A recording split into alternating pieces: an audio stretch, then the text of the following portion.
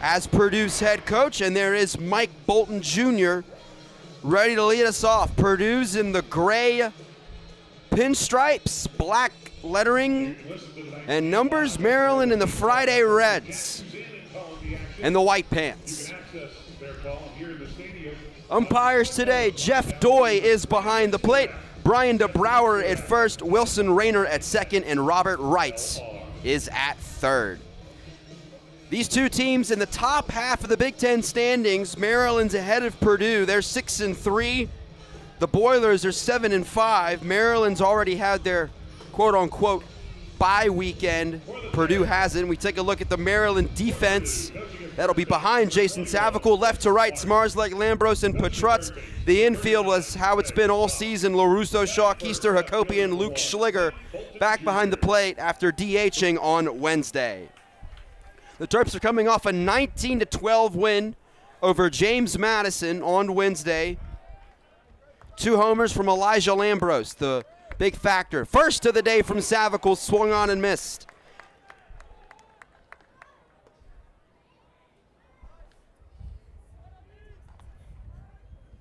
Oh, 1. Chopper foul to the right. Really important to get ahead of the count against Bolton, a guy that you do not want to put on base with his speed. So Savicle quickly ahead, 0-2. 54 strikeouts on the year for Savicle. He misses upstairs. He's going to sit with that fastball in the lower to mid 90s, and some really good breaking stuff as well that we're going to see from Jason Savicle. 1-2. There's the first strikeout of the day. 1 up, 1 down in the first. There's that 2-seam fastball that we've seen Savicle go at. It kind of more of a left-handed batter pitch, but another replay of it right here. You can see the way it has that cutting action as it tails away from Bolton Jr. Really tough pitch to pick up. Cooper Kornblum in center field and hitting second for Purdue. He watches the first one down the middle. This is a battery of Savicle and Schliger that have been together now for 3 years, and they know each other quite well. Luke Schliger knows exactly what Savvy wants and when he wants it. They work so well together. It's very rare that you see Savvy give a shake off.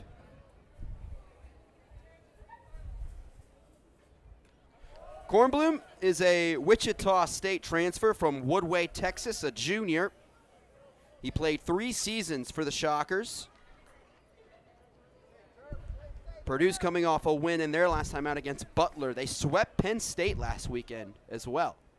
2-1, hit 2, LaRusso. He comes in on the artificial green grass, or turf, if you will, and makes the peg. 2 away in the first. Good start for Jason Savicle.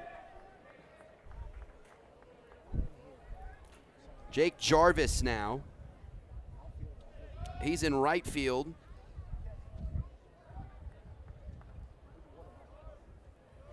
For Purdue today. And watches the first a bit low.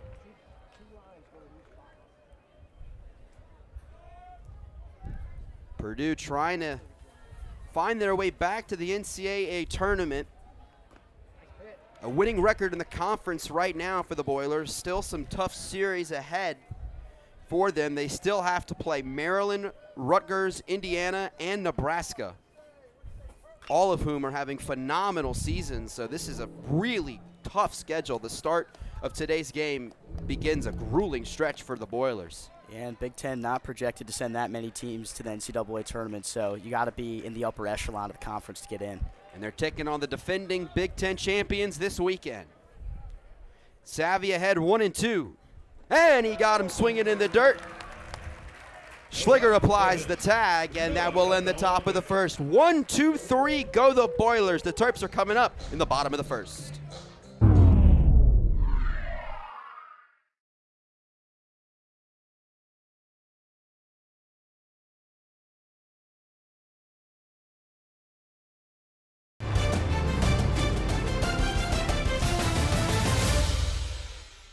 Steven, a 6'4", 215-pound right-hander, a sophomore from Williamsport, Indiana. His last start came last Friday night against Penn State. He went 5 2/3, gave up 4 hits, 6 runs, only 3 of those earned. He walked 4 and struck out 4. Luke Schliger stands in for the Terps. He's had one heck of a week for Maryland. Was on base 5 times. On Wednesday, he's going to ground out to short here on one pitch. Luke Schliger retired. Now Nick LaRusso. LaRusso is having an incredible season for Maryland. He earlier this season had a 31-game hitting streak that blew past the previous record of 19. You see his numbers as he steps to the plate. He is one heck of a player. And the first to him is a strike. Stevens had some really nice outings this year. He's also had a couple of clunkers. His best came on March 31st against Northwestern. He went 7 innings and only gave up 2 to the Wildcats.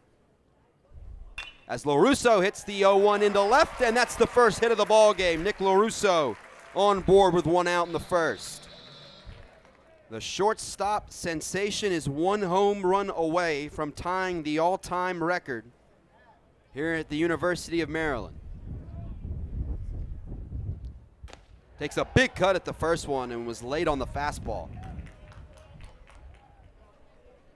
Shaw having another amazing season for the Terps. He's been in that 3 spot really all season for Maryland. And he's consistently provided. There are very few shortstops that have the abilities with the bat that Matt Shaw does. Ball in the dirt. LaRusso took a step off, but it'll head back to first.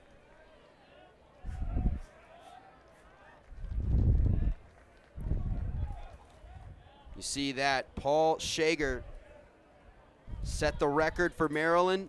He's got 43. Shaw sitting on 42 in his career.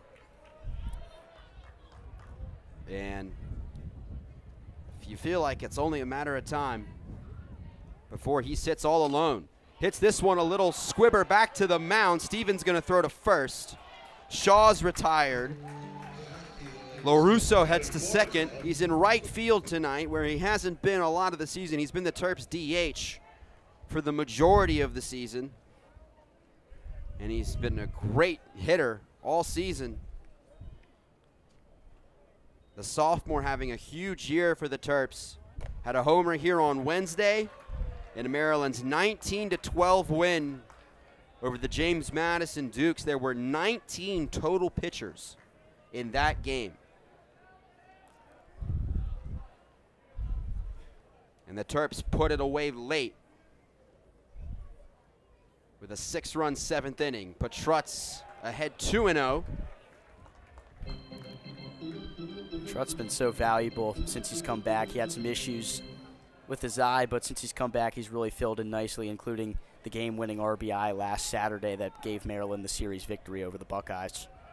Terps have won 18 consecutive Big Ten series dating back to 2021. This year, Maryland has won the first 2 games of each series in the Big Ten that they've played, but they fell on Sunday. That's where the Terps haven't been able to pick up a win yet, but they've been awfully good on Fridays in the Big Ten, going for their 4th straight series conference opening win. Patrutz ahead now 3-1. Eddie Hakopian would be next for Maryland here in the bottom of the first. The Terps looking to get on the board early.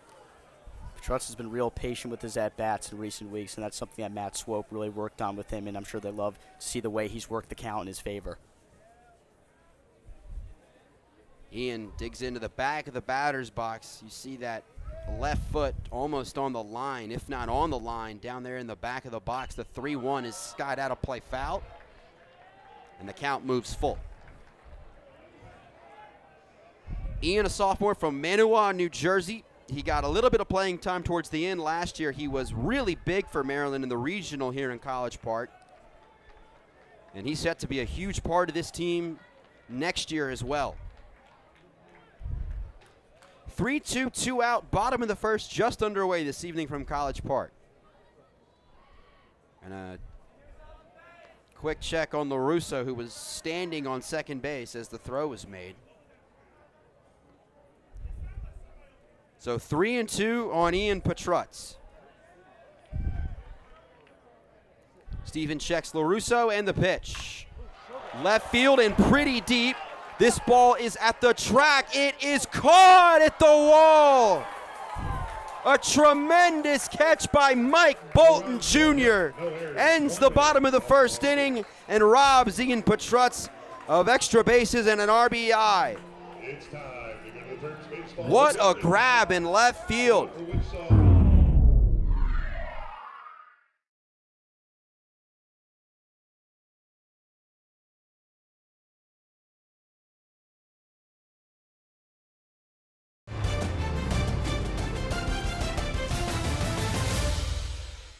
.70-72 record, his fourth season, a graduate of Delta State University back in '94. His Boilers in the Terps scoreless after the first. That was a fantastic catch in left field by Mike Bolton Jr. to end the half inning and keep the game scoreless. Savvy ahead 0-1 of the cleanup man for the Boilers. It's their catcher, Connor Cascanet, hitting .309 on the year. Strike on the corner. Good off-speed pitch there from Savvy. Already got 2 strikeouts in the first inning, looking for a third here. Chopper, LaRusso cuts it off, throws on the run, and he has 2 putouts early on. Safe to say LaRusso, playing here at Maryland these past 2 seasons, kind of perfected that one hopper that comes right off the ground. He always knows exactly where he's going to field that ball, and he makes that play pretty much 10 out of 10 times. Now Jake Parr, the first baseman. Parr's a senior from Gunnersville, Alabama. Hits the first one to LaRusso again. Boy, he's been busy over there. Quickly 2 away in the second. Batting sixth, second baseman number 23, Paul Tates. Now Paul Tates, the second baseman. So Savvy looks pretty comfortable here early on.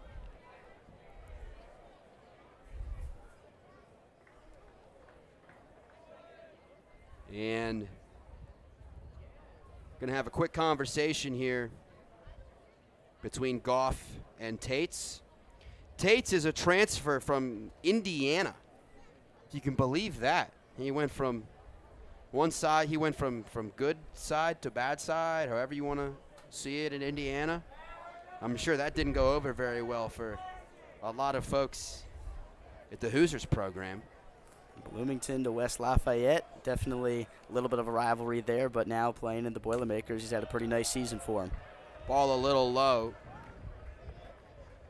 He started all 50 games last season for Purdue.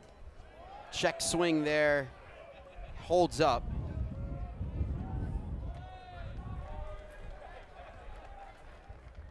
Had a really nice season for the Boilers. Hit .318 last year and 20 RBIs in Big Ten play for Purdue. 2-0 is scalded over near Campus Drive and foul. The Terps and Boilermakers squared off to end last year's regular season. Maryland clinched the Big Ten title on the Boilers field. They only played 2 games, though the third one was rained out, and with the standings already decided, the game was canceled, so it was only a 2-game set between these 2 teams last year. But it's a beautiful night tonight. We're expecting some rain tomorrow. So interested to see what happens there. That one almost got the corner. That's a nice eye from Tates to watch it. It's ball 3. And the payoff.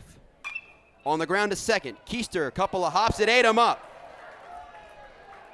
And it'll trickle into center field, so Tates will reach on an error by Keister. It's like kind of an unlucky bounce right here. It came up at the last second, but that's definitely a play that Keister's got to make. We saw him make an error last week as well against Ohio State. So something that Maryland's defense got to clean up is the errors. Terp's been pretty good defensively for most of the season, but an error there on Keister. That one, I guess, a bit low to Joe Stevens, the third baseman.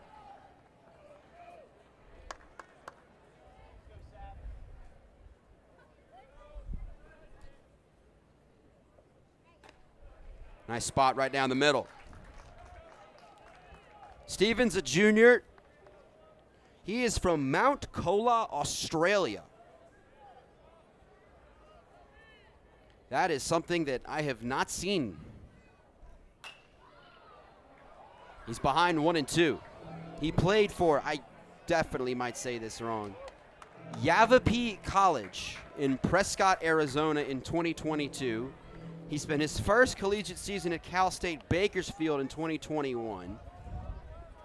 And now finds himself on his third team in 3 seasons. Check swing. He held up.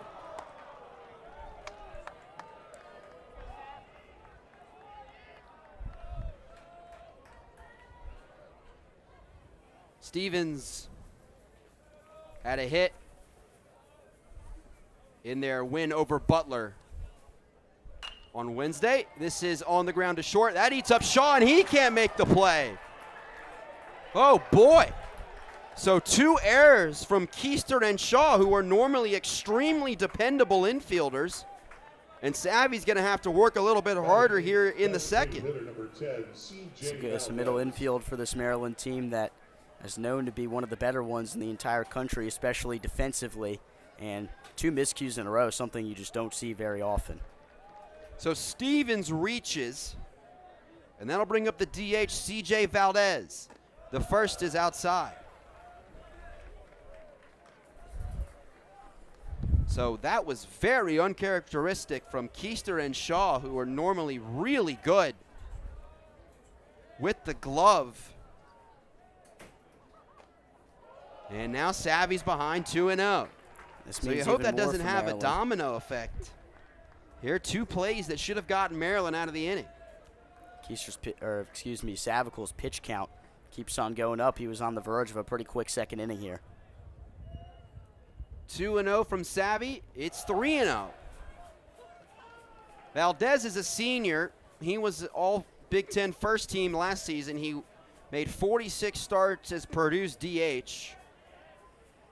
He had a nagging hamstring ailment last year. That was part of the reason he didn't play the field. He was the first Boilermaker to be all Big Ten first team since 2012. And Purdue's going to have the bases loaded with 2 out following Savvy's first walk of the evening. Shortstop number 5, Evan Albrecht.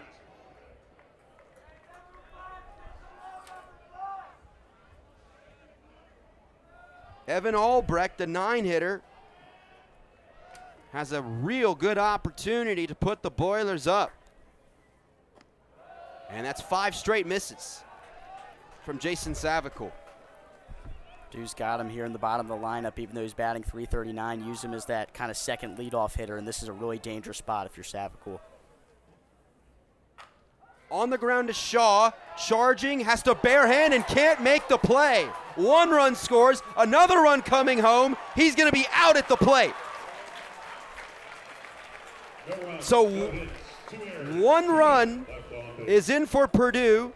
They leave 2 more.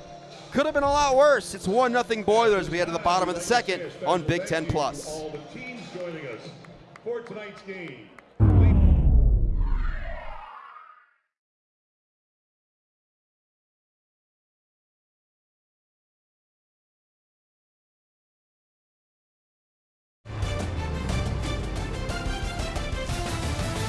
Due to time constraints, we now move ahead in the action. Missed there. LaRusso would be next, and then Shaw after that. Good crowd tonight here at the Bob. Beautiful Friday night for some Big Ten baseball. 2-2 on Luke Schliger.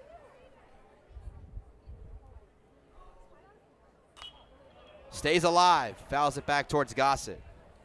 It's another good at-bat here by Schliger, and a really important bat in this game as a whole. They're making Steven work a lot here through these first 2 innings. I mean, the result hasn't shown for it quite yet, but Maryland still the 3 hits, 1 run, and Schliger's a chance to do a lot more damage here.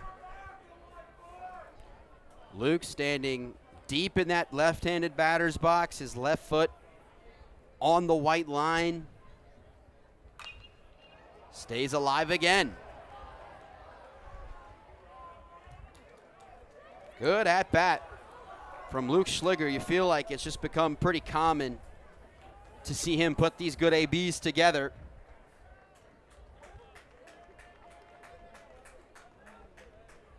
Such a fun player to watch, too. He's going to make one MLB organization real happy. Come this June, you would presume he's going to be off to the draft. Another 2-2 coming from Steven. Almost. Got him looking. He's upset, thought it was good enough. Started making his way back toward the dugout. Didn't miss by a lot. And I'm sure Jeff Doyd, the home plate umpire, did not appreciate that. So now the runners will be off on the pitch. 3-2, 2 out to Schliger. Another foul ball. Luke Schliger just hanging in there. Here, this at bat.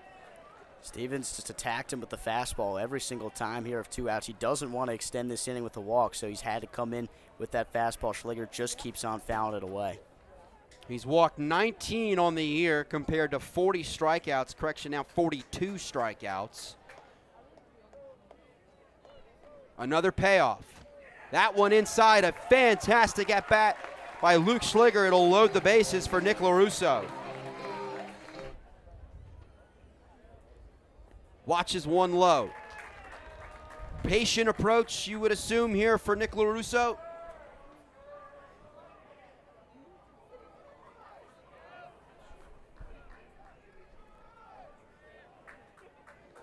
As Steven trying to get the Boilers out of the mess. Bobby Zmarzlak hit a homer with no one on, and since then, the Terps have loaded the bases. 1-0 is out of play our way, but over our heads. Patient approach, as you mentioned, LaRusso waiting for that fastball. If he can work the count into his favor, get into the 2-3 ball range, that's the most ideal for him to see that fastball, but 1-1 here, we'll see what he gets. 1-1 pitch coming to Nick LaRusso, trying to give the Terps the lead here in the bottom of the second. Strike on the corner. Maybe a little outside, but it's a moot point. Now 2 strikes.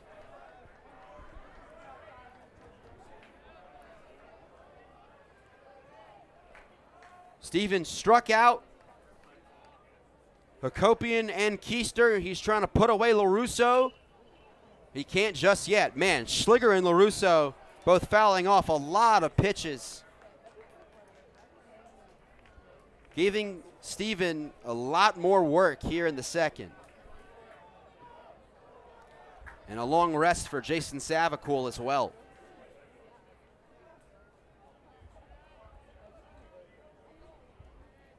One and 2 on Maryland's third baseman, Nick LaRusso.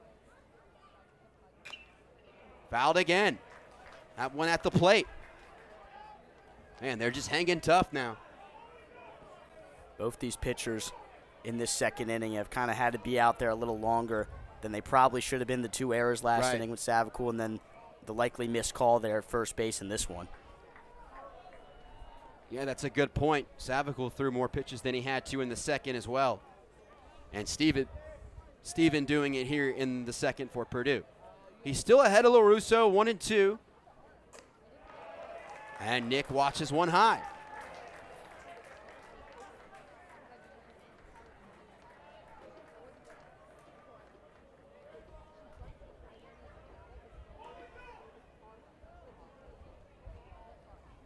That Luke Schliger at bat went 9 pitches. And now another long at bat here for LaRusso. That's on the ground to third. And the Boilers will get out of it as Stevens steps on the bag. We go to the bottom of the second. Maryland's on the board thanks to a Bobby Zmarzlak solo homer. It's 1-1 here at the Bob.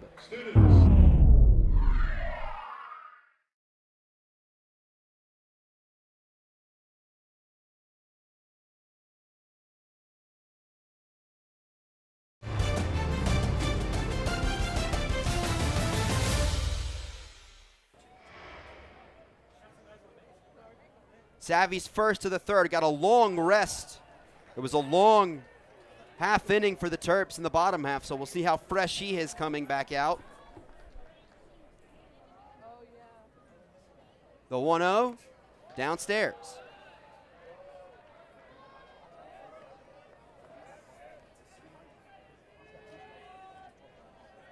So 2-0 now for Savvy on Bolton. Again, 3 steals away from breaking Purdue's record. He launches this left center field in deep. Lambros will turn, and it's gone.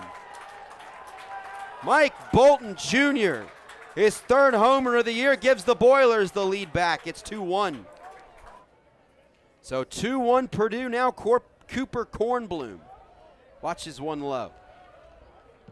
So Mike Bolton Jr. having an impact on this game. Made that great catch in the bottom of the first to take away extra bases from Ian Petruzza, and now a solo homer to give Purdue the lead back. High chopper over third. LaRusso gets a glove on it, but it bounces over him as Savvy goes from the stretch. Strike one on the outside corner. So the Terps got the run back in the bottom of the second, but now find themselves trailing again. Savvy, an 0-1 pitch coming. First a check. Kornblum, like you mentioned previously, been a big threat to steal. 17 for 18 on the year. Maybe that approach changes when you got Luke Schliger behind the plate, but he can really run. Not going here in the dirt, and Schliger blocks it. Well, to be selective of when do they go to the off speed with Kornblum on base. Since a ball that gets away means he moves over 90 feet into scoring position. Yeah, you don't want any more runs here. You still got a lot of time left if you're the Terps. Big swing and a miss. Runner goes. The pitch is late. Shaw thought he had him. Jarvis was way out in front of that breaking ball. He picked a good one to run on. It's close. A lot closer than I thought it was. Shaw might have had an argument. Shaw really good at getting the tag down really quickly, as we saw right there, but just such a good jump there by Kornblum. Now it looked like it was Rob Vaughn's turn to talk to the umpire, but a swing and a miss by Jarvis will retire him, and that's the first out of the third inning. It's the 3rd strikeout for Jason Savacool. Catcher, Connor Kaskanen. Now Connor Kaskanen, the catcher, grounded out in the second.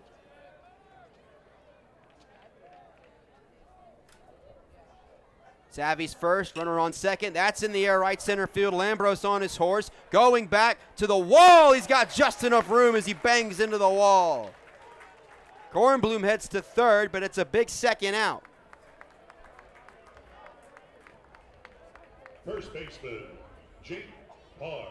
Ball is carrying pretty well here at the Bob tonight with the really warm weather, and Lambros saw this one the entire way. That's a nice play at the wall, but of course deep enough for the tag. 2 outs though, which is a benefit here for Savacool. He's got Jake Parr, the first baseman. Oh my goodness, he swings and misses. The bat goes flying down the left field line. Oh my. Heads up.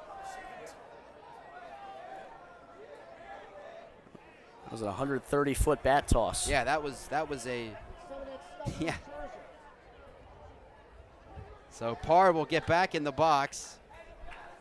That was a big swing and a miss, and he's gonna make some adjustments. Good player, comes in hitting .320 on the year. and trying to give Purdue some early insurance here. In the third inning, he's bound behind 0-2.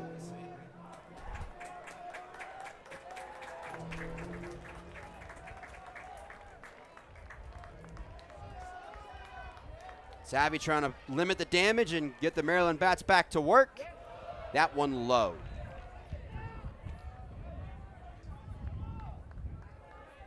Schliger's job becomes even more important in a situation like this with the speedy Kornblum there on third base. Can't let one get by. You got a fast runner, so pressure on the infield as well. 2-2. That one in the same spot.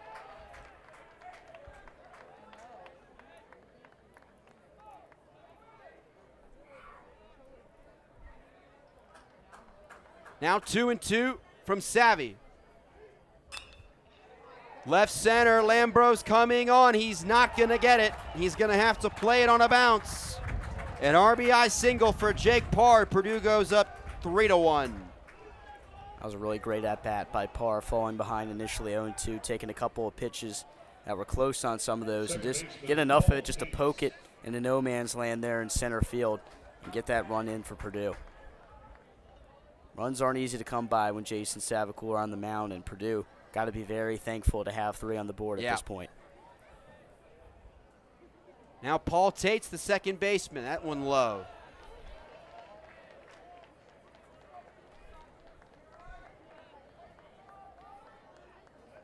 So Jason Savicool having to lumber a bit here in the third inning. That one in there for a strike. 1-1. So 2 runs home for Purdue here in the top of the third after Maryland tied the game in the second on the Zmarzlak homer. And now Jason Savicool trying to just limit the damage. 2-1.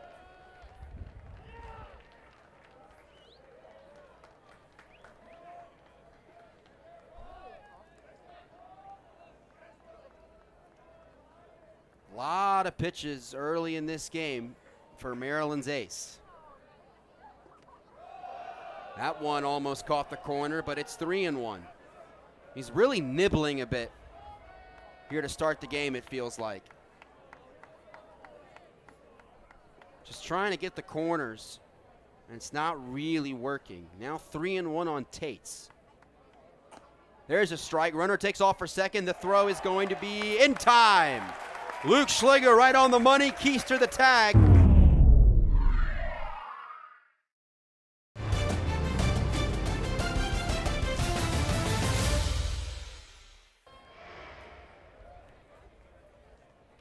Two homers will put Shaw all by himself.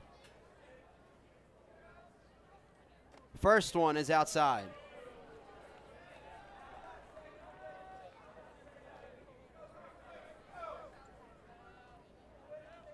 Shaw awaits a 1-0 from Steven. Popped up out of play foul. Do you think the pressure of knowing how, because he obviously knows how close he is to the record, do you think maybe the pressure can get in his head a little bit? Maybe a little bit, but probably something that he doesn't think about too much when you're at the plate. Every approach is different from the next one, and just something that he's used to doing every single day within this Maryland program. That one to the backstop. I mean, he goes about his business like no one I've ever seen. I mean, he lives the game of baseball, and it feels like he's just going to have such a great career in the pros when he's done at Maryland. And the legacy he's going to leave at Maryland is unmatched as well. It's the 2-1 to third. Stevens up with it and throws out Shaw. Wanted to make sure that the call was there before said anything. One away here in the third. No extracurriculars on that one. Stevens with a nice play gets Shaw out by a step. Now Ian Petrutz. He was robbed of extra bases. It was a fantastic catch by Mike Bolton Jr. to end the bottom of the first. hits this deep to right field, but he pulled it foul. Boy, it had the distance for sure. Right side is just the wrong shape. Just barely missed the car coming right there. Yeah, that would have been extremely problematic.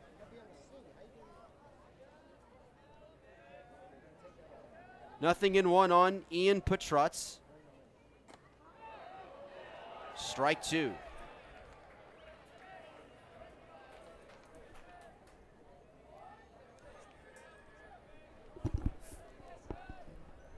Nothing in two on Ian Petrutz.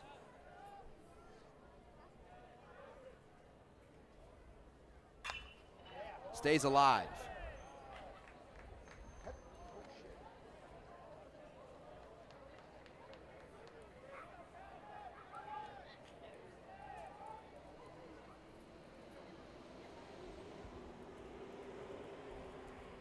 So Ian trying to get on base here. In front of Eddie Hakopian. He might be able to. This is deep to center field, but at the wall, a nice leaping catch by Kornblum. Boy, Ian's been robbed twice. A couple of really nice plays from these Boilermaker outfielders and really keeping Maryland at bay to this point. Boy, so the Purdue outfield showing out in game one of this series, and now Eddie Hakopian hits. Eddie struck out his first time up.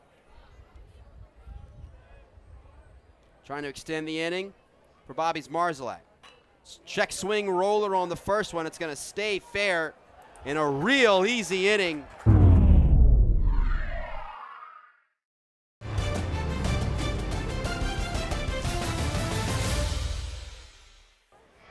Kornblum got on, stole second, and then Jake Parr drove him in before he was caught stealing with Paul Tates up at the bat.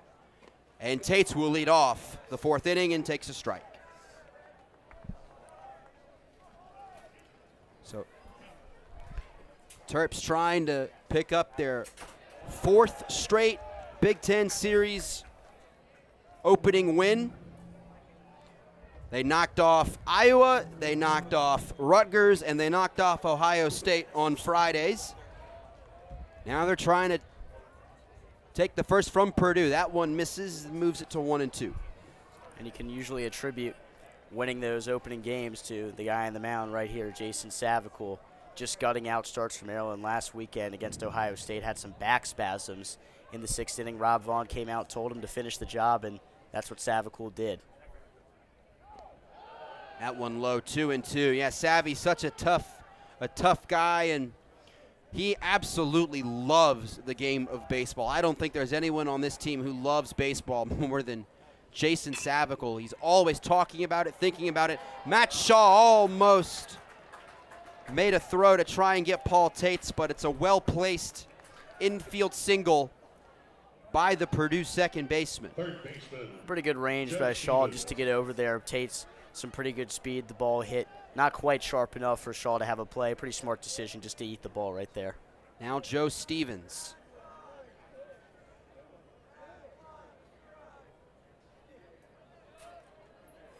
Stevens reached on an error hit to Shaw back in the second.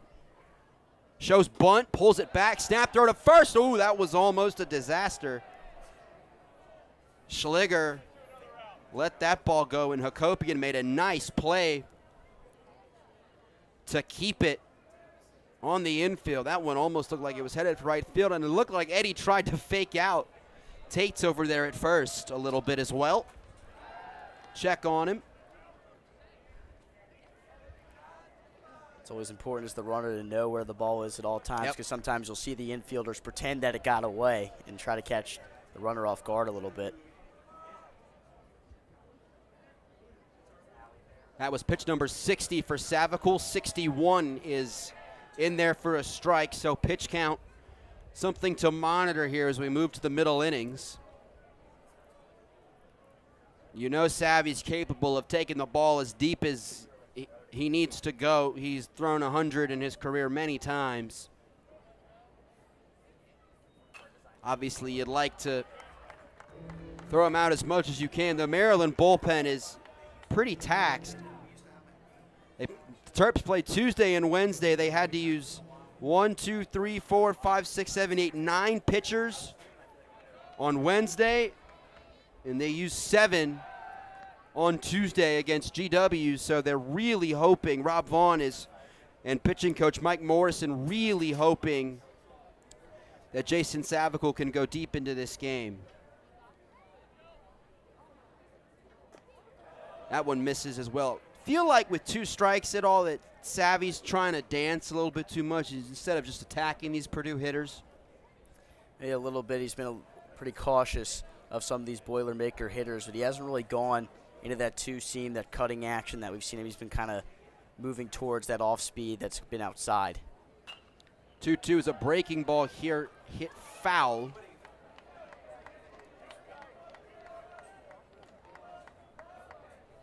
And it's 2-2. You got Stevens and then Valdez next. Nobody out here in the Purdue half of the 4th. 3-1. The Boilers lead the Terps, and they're keeping a close eye on Paul Tates. Again, the biggest threats in the Purdue lineup to run are the top 2 guys, Bolton and Kornblum. That one missed barely for ball 3. Tates on the year is 2 for 2 on steals.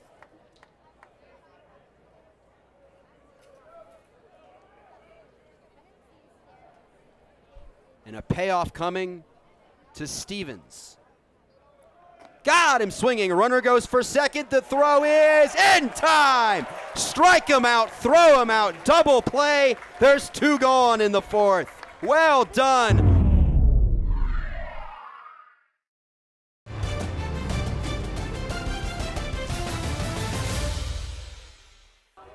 It'll be 6, 7, 8 for the Terps in the 4th. Smarsleg, Lambros, and Orr. Bobby hit a home run his first time. He's accounted for the only Maryland offense of the game. Strike on the corner to start. Steven entering the 4th inning. That was pitch number 57.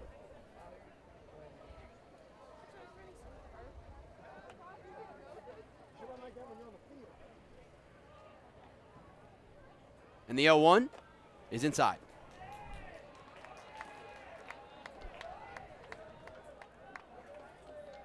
Mentioned Bobby's had a home run earlier this week as well, the grand slam against GW, and now a home run here today. So a real good week for Maryland's left fielder, and now he gets hit. And we'll head down to first.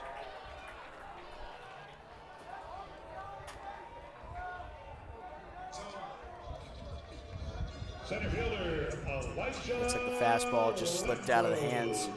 Steven right there caught Bobby on that left elbow, and he'll take it. He'll take his base. Maryland will need all the base runners they can get, trailing by 2 here.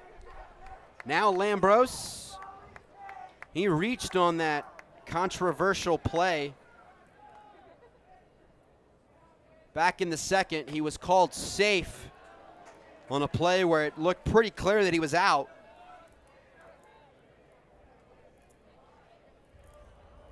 As it's 3-1 Purdue here in the 4th. Lambros, an 0-1 count. Elijah came over this season from South Carolina. Got a little bit of action for the Gamecocks last season, but moves closer to home this season and has filled in so well for the Terps in center field, taking over for Bubba Aline. Big shoes to fill, and he's done well. Definitely, and not only has he done it at the plate, he's played really exceptional there in center field. His defense, most important position there in the outfield. His defense is extremely good. He's made some really nice catches. He had a home run robbery at Iowa that left all of us pretty speechless. And that was a big part in helping Maryland secure that win over the Hawkeyes in the series opener. Got a 1-1 count now.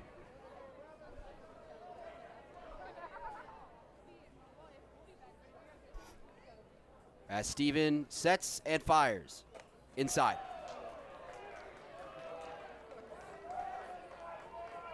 Lambros for runners on, hitting .266 on the year.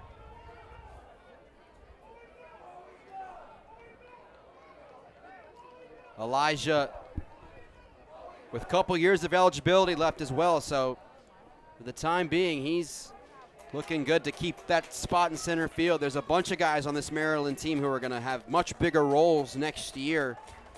As you look at who you would think is leaving, all the top three guys in the order, Schlinger, LaRusso, and Shaw, all likely headed elsewhere after this year. Lambros is a guy that could have a much bigger role offensively next season for the Terps. Him and Ian Petrutz and Eddie Hakopian as well.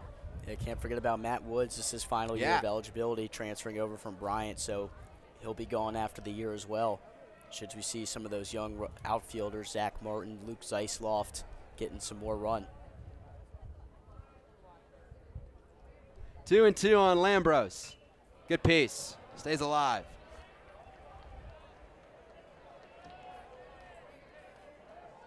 Terps are really making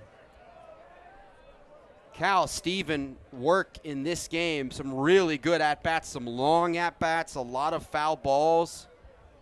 The Purdue bullpen's had its struggles this year, so the sooner the Terps can get into that, the better position they'll be in to take game one.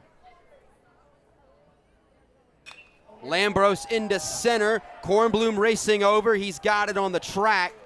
A nice play. Smarsglak scampers back to first. You figure he's going to have a much bigger role next year.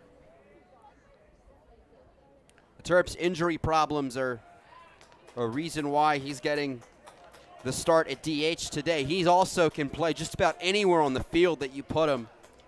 It's a very versatile player, and Rob Vaughn really values that from his guys. Orr played second base last year for the Terps at times, and also played in the outfield.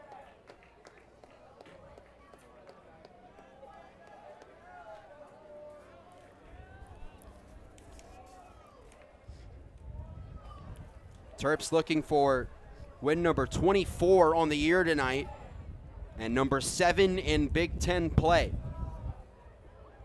1-0 on Orr. Chopper foul.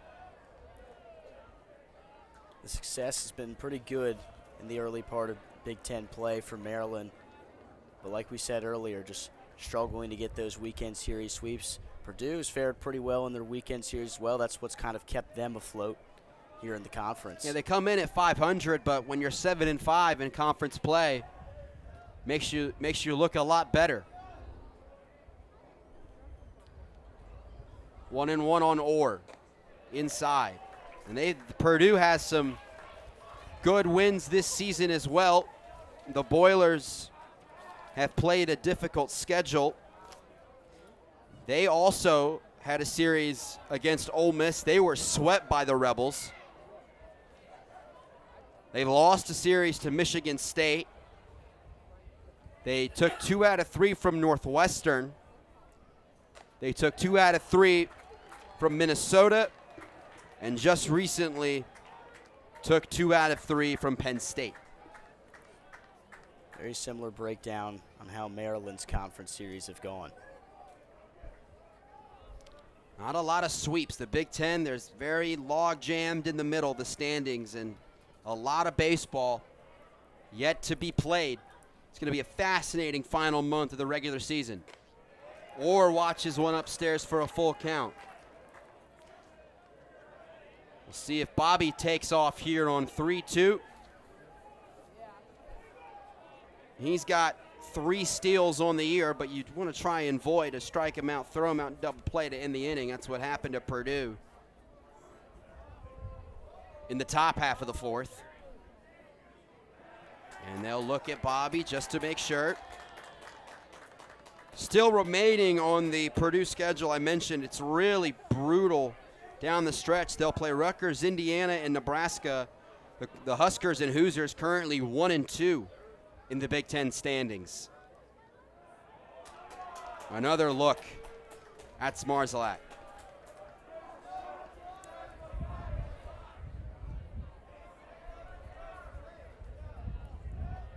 So what Steven comes in with here on 3-2. Good at bat from Jacob Orr. Payoff on the way. Bobby stays put. The pitch cut on and missed. Swings at the first and hits it into right center field for a base hit. Zmarzlak around second, on his way to third. He'll stop there.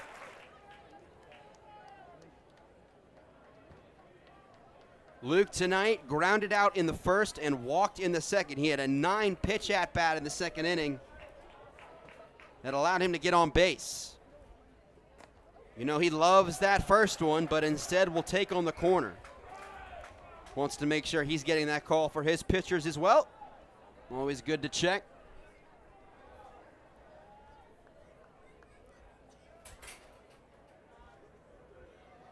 Now 0-1. Keister on first, Zmarzlak at third, Luke on the ground to second. Tates is there, throws to first, and the Terps leave 2 on in the fourth.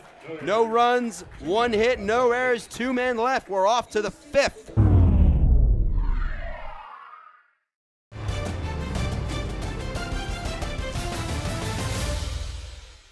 State 2 1-run wins, 9-8 and 4-3 over the Nittany Lions last Saturday.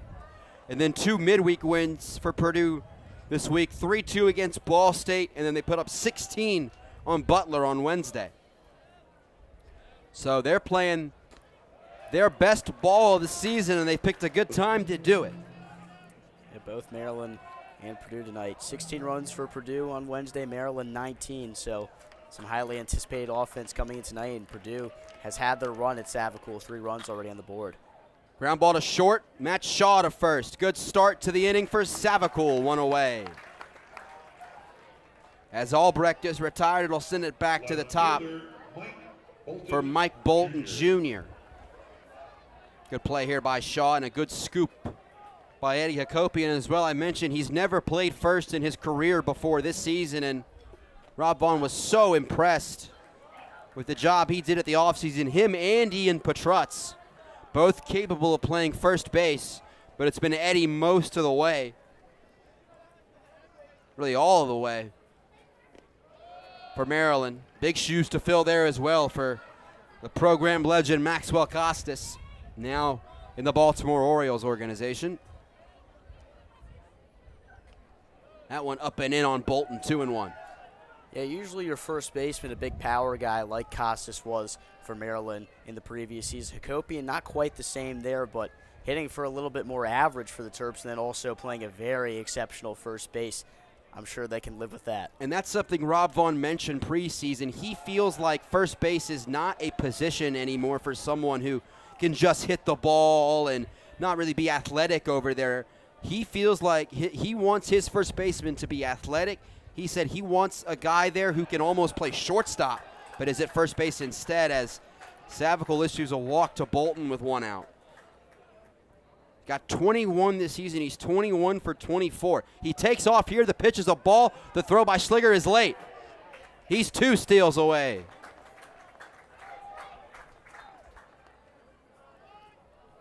Awfully fast. And a runner at second with 1 out. He's tied for 22 in all of Division I with steals on the season. This one moves him into the top 20. Got a great jump. And Schliger's throw just a bit high.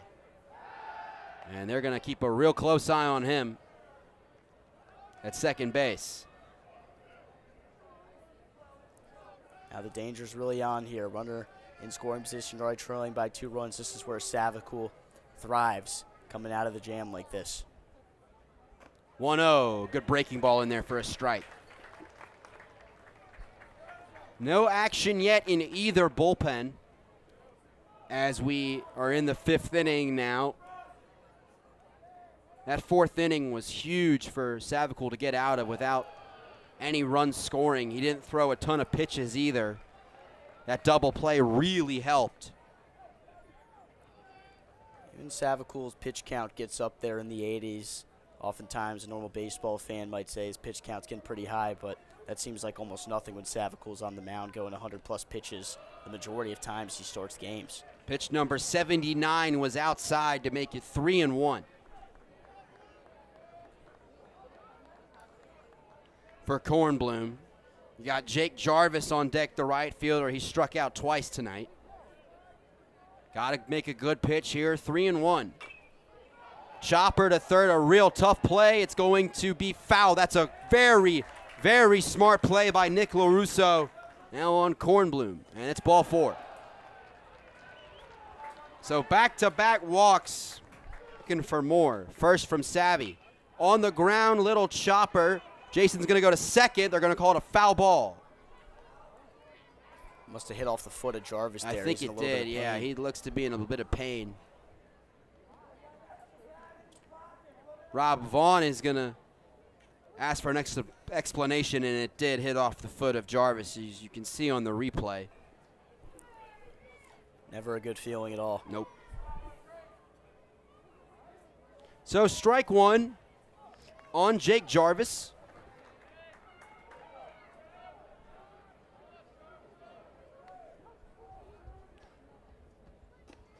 Swing and a miss. Jarvis is a JUCO guy, a transfer from Central Arizona Junior College. He's originally from Gilbert, Arizona.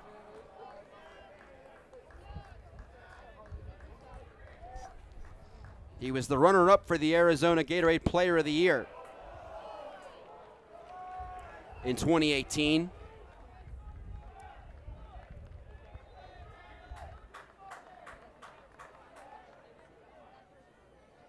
And on his senior night, hit a go-ahead grand slam. That's pretty cool. But here he'll strike out. A huge second out for Jason Savikul, and Jarvis has struck out for the 3rd time.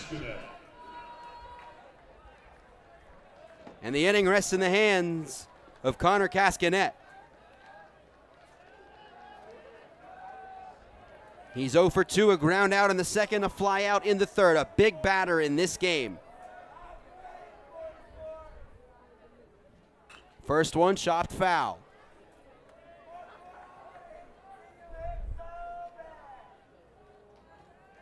As the sun has just about set, just past 8 o'clock here in CP. Ben Reitman, Ben Strober with you for Big Ten Plus, all of our great crew back in the Xfinity Center.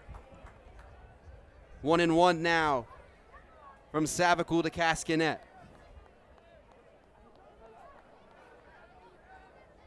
In the Maryland half of the 5th, the Terps will have 2, 3, and 4. LaRusso, Shaw, and Petrutz. This is on the ground. And a nice job, Kevin Kieser will step on the bag. And Purdue is kept off the scoreboard in the 5th. The Terps.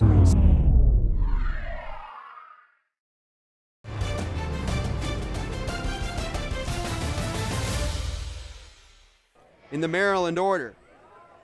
LaRusso has he's 1 for 2. He singled back in the first, grounded out to end the second. You mentioned those power numbers, Ben. Last year, 8 guys in the Maryland lineup, 10 homers or more. And we had a violation on the pitcher, so it's going to be 1-0, a pitch clock violation, so it's 1-0 before the at-bat begins, and now it's 2-0.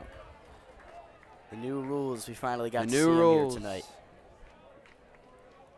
It's taken everybody a bit of time to get used to. You figure kind of a transition year, and then next year it'll be pretty easy to work with. LaRusso watches one high now, 3-0. That would look pretty good.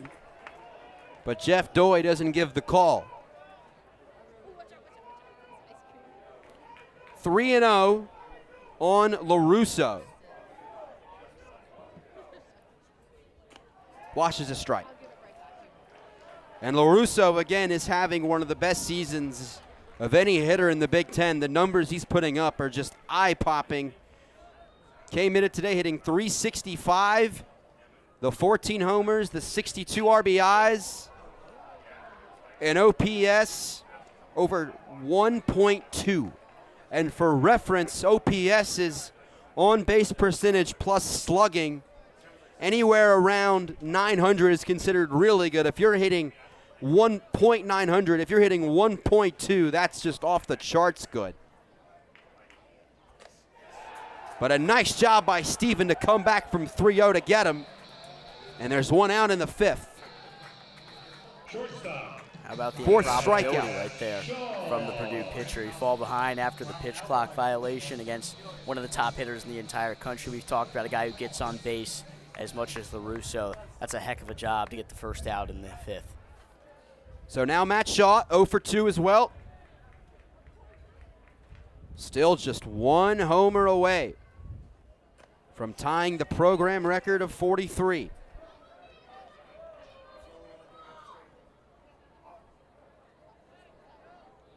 You got to think it's just a matter of time before he does it.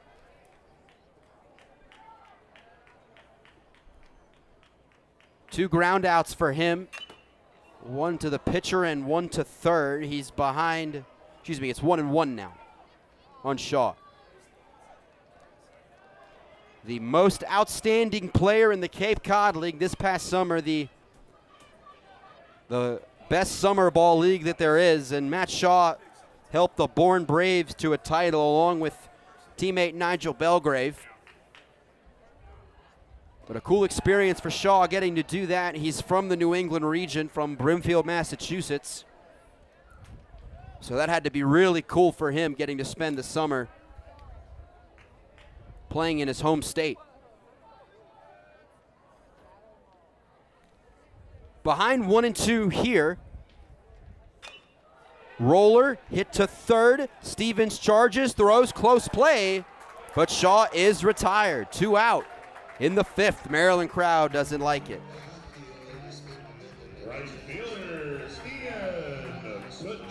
Seen Stevens make a couple really nice plays there at third base, but a nice job by him just coming up and attacking the chopper, fielding on a couple of bounces and throwing in time to get Shaw, who has pretty decent speed out of the box. So in the 3rd inning, Steven got through Shaw, Petrutz, and Hakopi in 1-2-3. Now he's got a chance to go through LaRusso, Shaw, and Petrutz 1-2-3.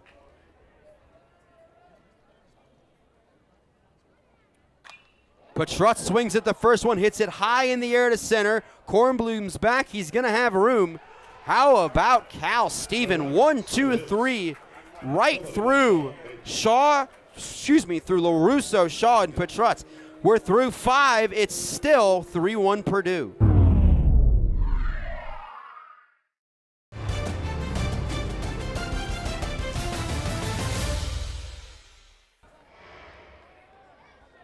He trails 3-1 entering the 6th inning.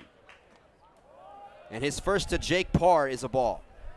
That was his 89th pitch on the evening, and he works through these games. No surprise that he's out here for another inning, even with his pitch count getting up there.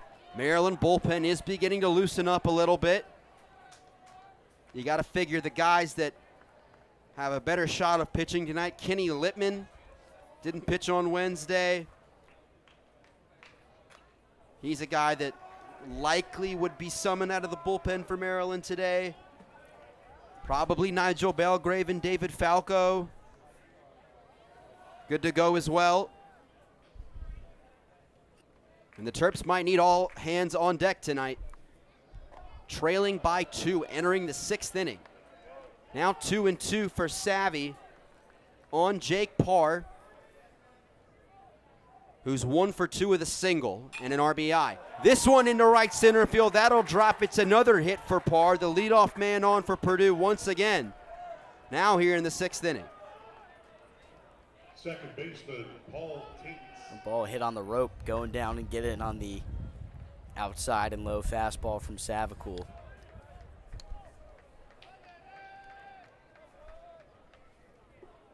So now Paul Tates.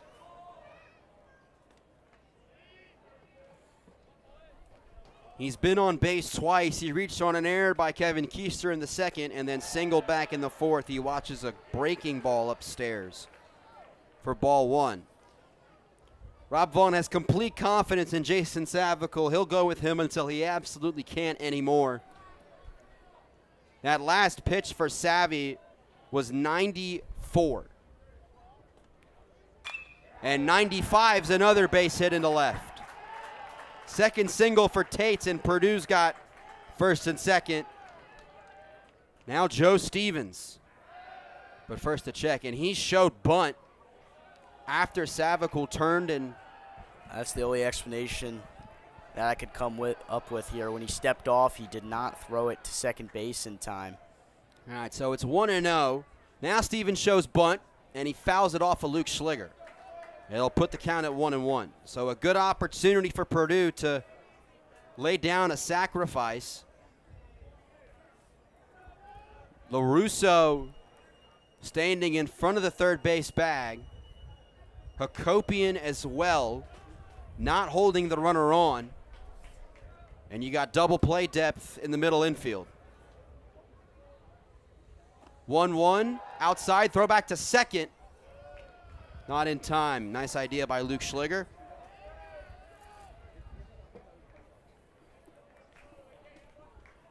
So now 2-1 on Joe Stevens. Top of the sixth inning here in College Park. 3-1 Purdue leading the opening game of this series.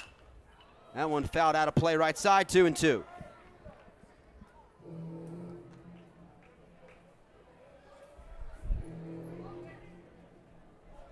Savvy trying to just get as many as he can before Rob Vaughn has to take him out. 2-2, big pitch, down low, 3-2, and now real danger here. A full count with runners on first and second, and there's nobody out in the sixth inning. You do not want to load the bases for this part of the Purdue lineup coming up soon. On the ground to first, it's a fair ball. Hakopian's going to step on first and get an out there, so it essentially works as a sacrifice. On the edge of the grass, or the artificial turf here at the Bob, if you will, in the middle infield back, but it won't matter, maybe. Foul ground, Hakopian racing. Does he have a play? No. He does not. It's strike one on Valdez. See if they have the contact play on for par third. That is a big run waiting out there at third base. A 2-run lead and a 3-run lead are just so different. Just a much different feeling. Right to third, LaRusso can't get it. It's going to score 2. Valdez, a 2-run double. Purdue's got a 5-1 lead. Yeah, rough one for Savvy tonight. Rob Vaughn's going to keep him out there for now, but you got to figure the end of his night is near. The 1-0's cut on and missed by Albrecht. So Purdue now has opened up a 4-run lead here in the top of the sixth over Maryland. Trying for a big win here at the Bob. Now LaRusso can't have a play on this one. It's into left field. Valdez will stop at third. They're at the corners, and there's only one out.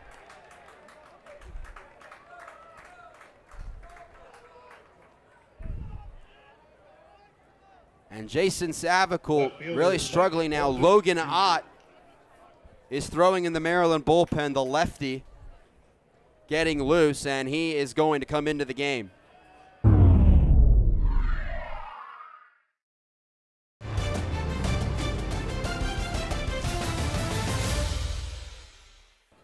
To hold Purdue right here. They're at the corners with one out, but Maryland's already down 5. Now a bunt attempt from Bolton. It's foul. Vaughn likes Ott in these situations because he's a guy who fills up the zone a lot. He doesn't walk a lot of guys. He gets hit around a little bit. He's had some issues with the long ball, but in the situation right here, they want him to put the ball over the plate and get the guys to put the ball in play, potentially end this inning. 0-1. Bolton shows bunt again. Ball 1. That was really tough on Savicle, especially giving up those runs to the 8 and 9 hitters. And now you got to turn it back to the top. And Mike Bolton's already had a heck of a game tonight. Shows it again and gets it down. It's foul. Hakopian picked it up just after it went to the right of the first base line. And now 2 strikes, and boy, a strikeout here would do wonders for Maryland. Would take away that potential sacrifice fly or contact play potentially here. Of course, ground ball could end the inning, but have to be sharply hit. Yep. Now 1-2. And a ball outside.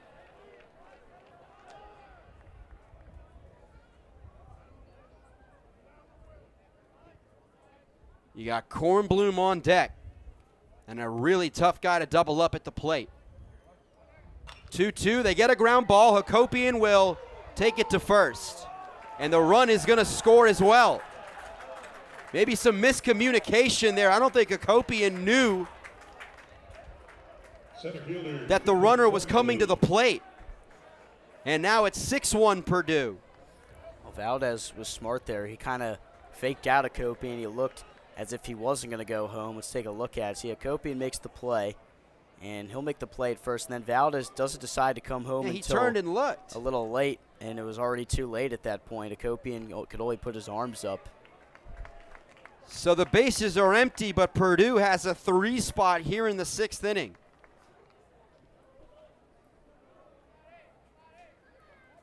Excuse me, the bases are not empty. There's a runner on second. That's Albrecht, and they're going to check on him.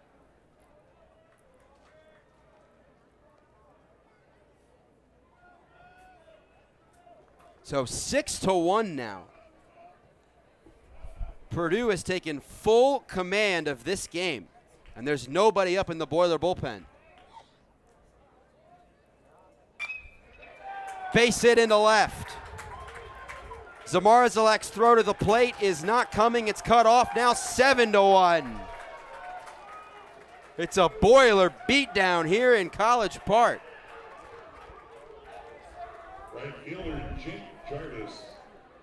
And the way the games have gone for Maryland this season with the bullpen, when they haven't got what they've needed out of the starting pitching, this is where things start to look really bleak if you're Maryland. They're not hitting the ball particularly well tonight, and now going to have to go bullpen the rest of the way. I mean, the depth, as we said, not as much as you would hope tonight anyway with the amount of pitchers having to be used in the 2 midweek games. This is a really tough position to be in if you're the Terps.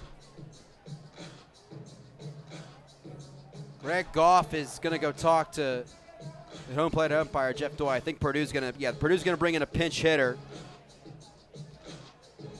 It's going to be Keenan Taylor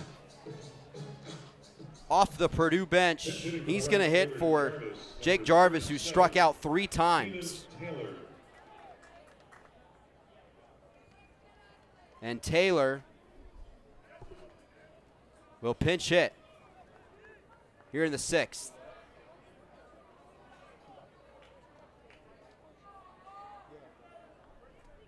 First one is up and away from Ott.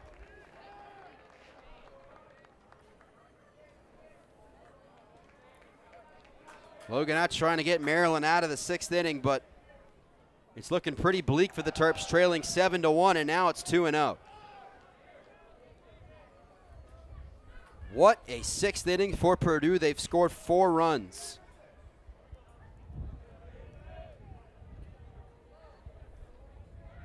Ott comes set for the 2-0.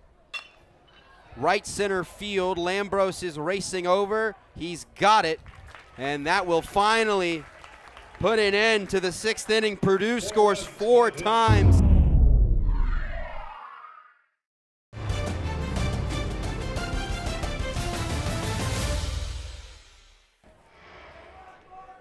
And now the Terps find themselves trailing 7-1.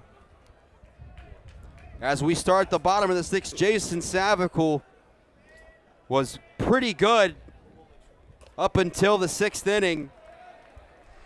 His final line, 5 1/3, 9 hits, 7 runs, 6 of those were earned, 3 walks, 5 strikeouts. He threw 105 pitches. Eddie Hakopian hits this one in the air, deep left center, and that's the way the Terps start the 6th inning. Eddie Hakopian, a good response for Maryland. It's 7-2. Exactly what Maryland needed. They hadn't been hitting the ball well most of this night, and after what transpired in that top half of the 6th inning, Talk about starting it with a bang. Eddie Hakopian, not a big power guy, but just seeing through that fastball and is taking it out at the deepest part of the park as well. Eddie Hakopian, another home run for him.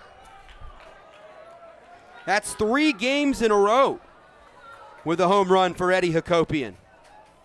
And speaking of home runs, here's Bobby Zamarzlak. He's already got one, but swings and misses here for strike 1. That just put a little bit of a new energy into the ballpark here. Let's see if Maryland can build off of that a little bit. Purdue's finally getting their bullpen working with the righty throwing down there. 2 righties, in fact. Zamarzlak quickly down 0-2.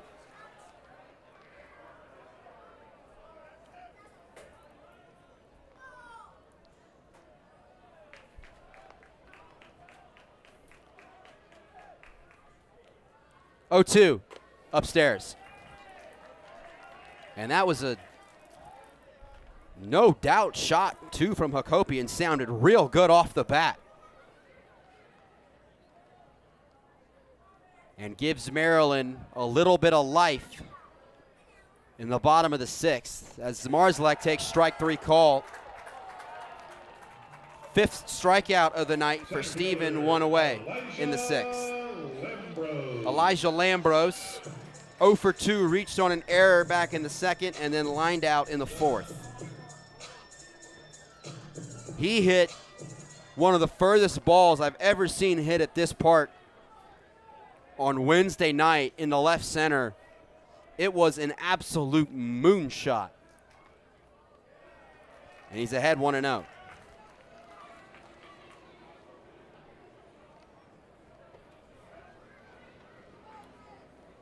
Purdue with 4 runs in the top of the 6th inning. Maryland's responded for 1 so far.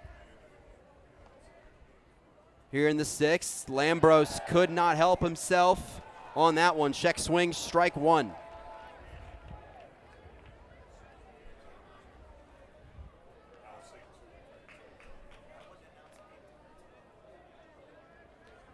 One and one on Elijah.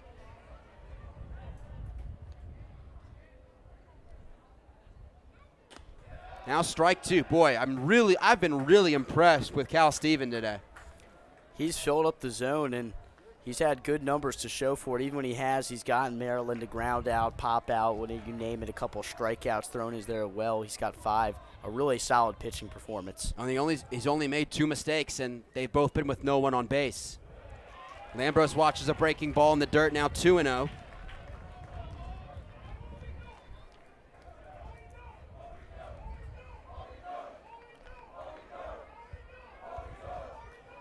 One out here in the 6th, 1 already home. Terps trying to get a couple more here back in the 6th. Swing and a miss by Lambros. 2 out, 6th strikeout for Steven. Now Jacob Orr. Pitch count for Steven up in the 90s. So unsure, should we see him another inning potentially, but Purdue's bullpen has been a little bit of an issue for him, as for Maryland. So this game could be far from over based on what we've seen in the early part of this season from both teams. Yeah, both teams' bullpens not great. So we got a lot of, and we have a lot of baseball left. So anything can happen, that's for sure. 0-1 on Orr. That pitch from Steven was number 97, so you would think this is his last inning, and he's looking to finish with a flourish. He's got Orr in an 0-2 hole.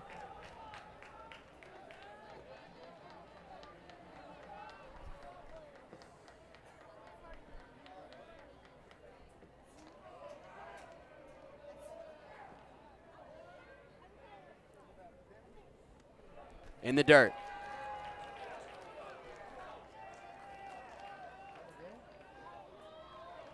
Jacob Orr getting the start tonight. Again, Maryland hopes to have Matt Woods back pretty soon. Still coming back from a concussion.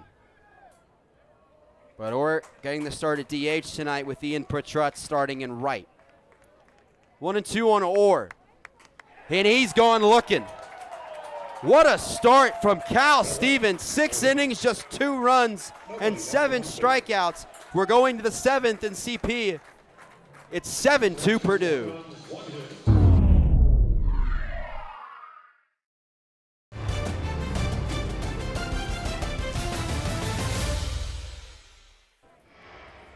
It'll be the catcher, Cascanet, and then Parr, and then Tates. That's a good start on the ground to LaRusso. 1 gone in the 7th. Good confidence boost, too, for Van Buren getting that first out on just 1 pitch.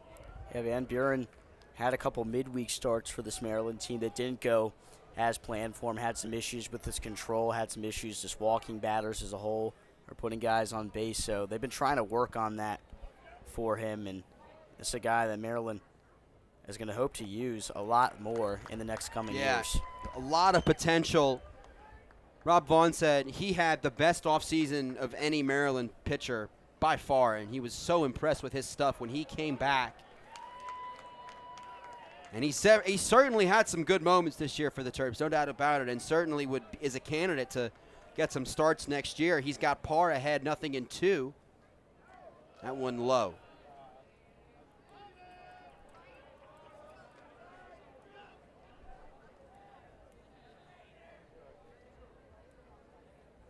So Van Buren trying to get out of the 7th quickly. A 1-2 pitch. That's on the ground to short. Matt Shaw and a couple of hops. High throw, but Hakopian holds the bag. 2 out. Now Paul Tates, the second baseman's been on base 3 times tonight. Paul Tates.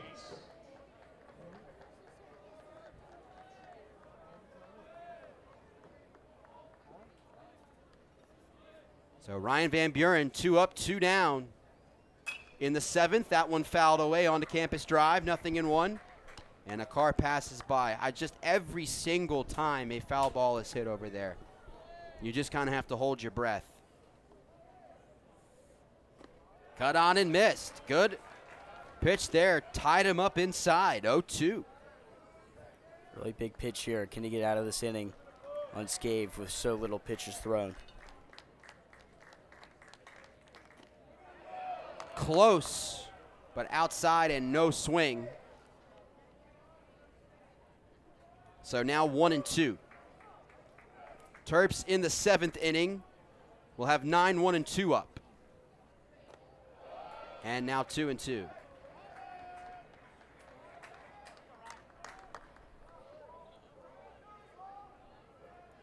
Two to Tates from Van Buren is outside. Now he's worked it full. Can't have a 2-out walk right here.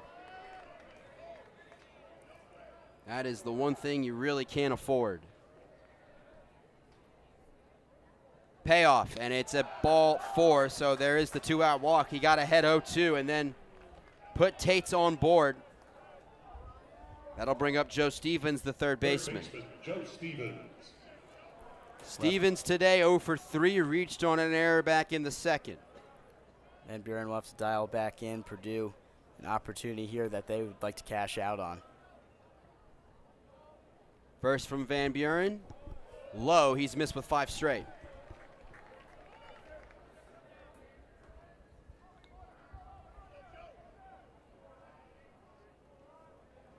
One and 0 on Stevens. Up the middle, Keister can't get it. It's through for a hit. And after quickly getting 2 out, now Purdue has 1st and 2nd.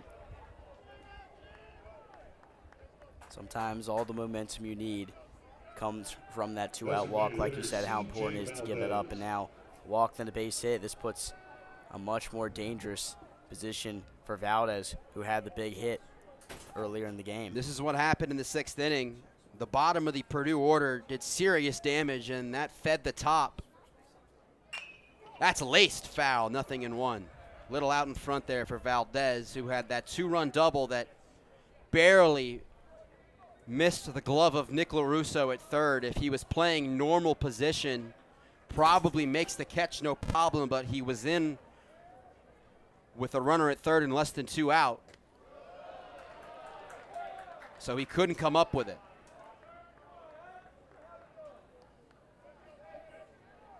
A 7-2 Purdue lead in the 7th.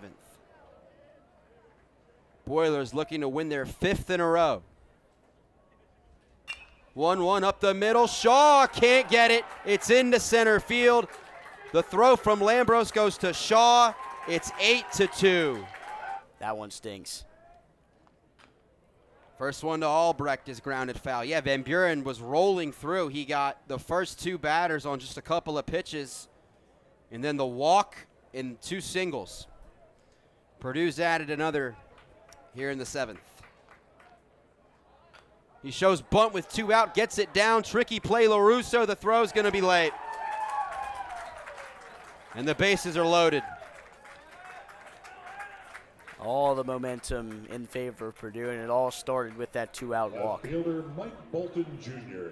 And now the top of the order up again for Purdue. Good play by LaRusso. Just a really good bunt.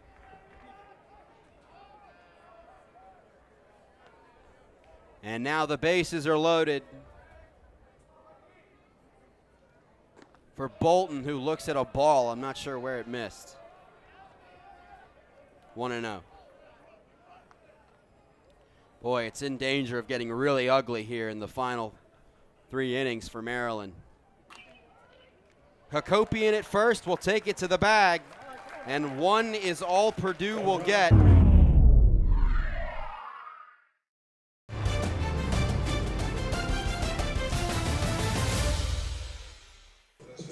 Kevin Keister's 1 for 2. He singled back in the 4th. He'll lead off the 7th for Maryland. 2 solo shots. 1 from Zamarazlek, 1 from Hakopian is all the Maryland offense in this game. They trailed by 6 runs as we enter the bottom of the 7th. Kevin Keister, Luke Schliger, and Nick LaRusso to hit for Maryland in the 7th. And Keister gets drilled on the first pitch. Or excuse me, the 1-0 pitch. Another one from Cal that's got away on the fastball, squared on the elbow. Seen him do that to Zamarazlak a little bit earlier. And we'll see how long Greg Goff goes with Steven. That was pitch 102. And the top of the Maryland order is up. Could be a dangerous spot here if Purdue isn't careful. Schliger, 0 for 2 with a walk.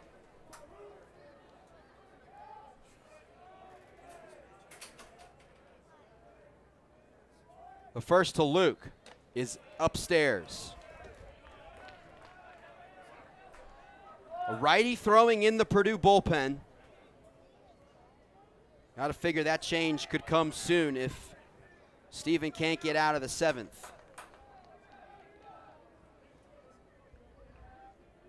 The 1-0 to Schliger. Low, ball 2. And you see the Maryland dugout trying to get the team a little bit of juice.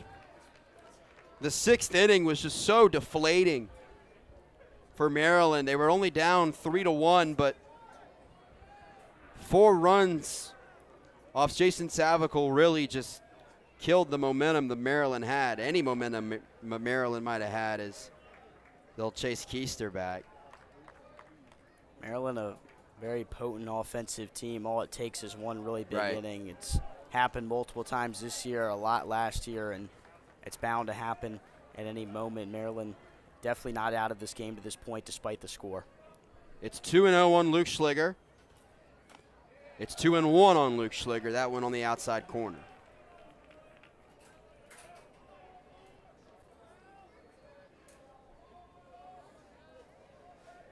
Terps and Boilers will play 2 more this weekend here in College Park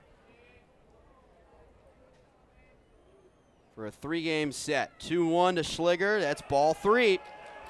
And this potentially could be the last batter that Steven faces with the righty on deck in LaRusso. 3-1 on Luke Schliger. Big pitch here. Keister at first. 3-1 to Luke. Strike 2. Luke thought it was ball 4. And he'll have to get back in the box and regroup. Really interested to see how long Greg Goff lets Steven go.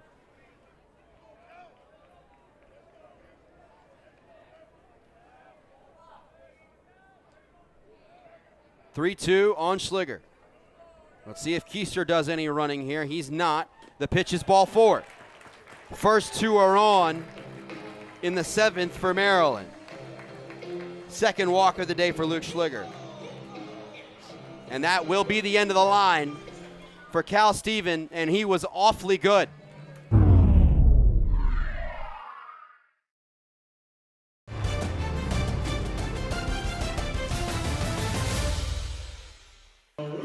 And he's got an opportunity to do damage. Nobody out here in the 7th. If there's a time for Maryland to get back in the game, the time is now.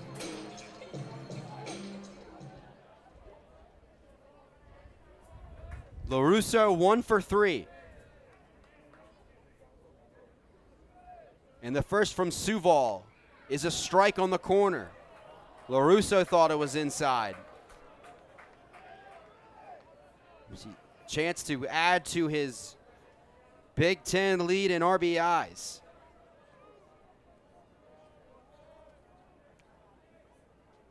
Nothing in 1. Little flare, right center. This is going to drop. And it'll load the bases. Jarvis and Kornblum were extremely deep in the outfield, and that's going to allow Maryland to load the bases with nobody out. Biggest part of the game now, Matt Shaw coming to the plate in a really big spot here. It is a huge spot for Matt Shaw, and boy, wouldn't this be a time to tie Maryland's all-time home run record.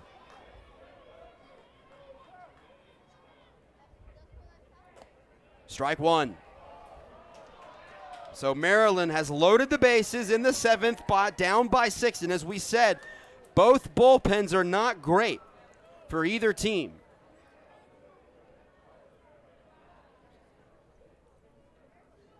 Now nothing in 1. Shaw evens up the count, a ball and a strike. You got Patrutz next. Righty throwing in the Purdue bullpen. A lot of grand slams this year. Yes. For Maryland. It's kind of like the gift that's kept on giving. The Terps have 7 grand slams hit by 6 different players. Shaw has one of them. And looks at the 1-1 outside. Don't want to walk him. You got no place to put him. Keister at third, Schliger at second, LaRusso at first.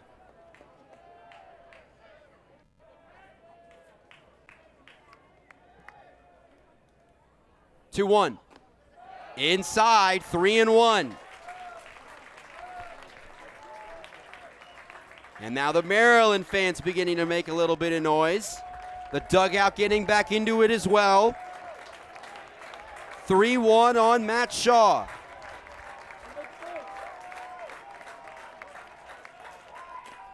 Ball 4. Shaw walks in a run. 8-3. Ball 1.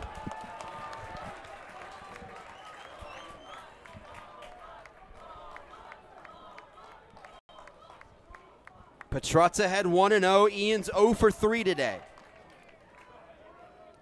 Good time to break out of that right now. 1-0 chopper to, and it's through. It's through on the right side. It's gonna score 2. It's 8-5. Eddie into right, that's gonna drop. It's gonna be fair. Shaw is in. Patrutz stops at third. It's an RBI double for Eddie. It's 8-6. A base hit would tie the game. If it's into the outfield, that's ball 1.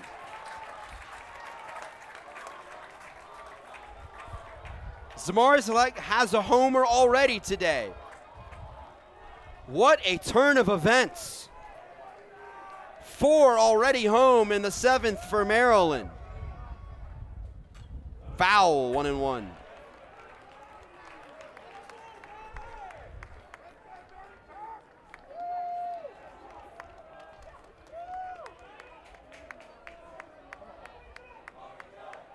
And Suval taking his time.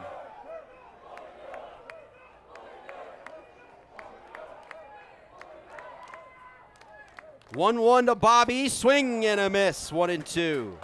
Big cut from Zmarzlak. He tried to give the Terps the lead right there, but couldn't do it.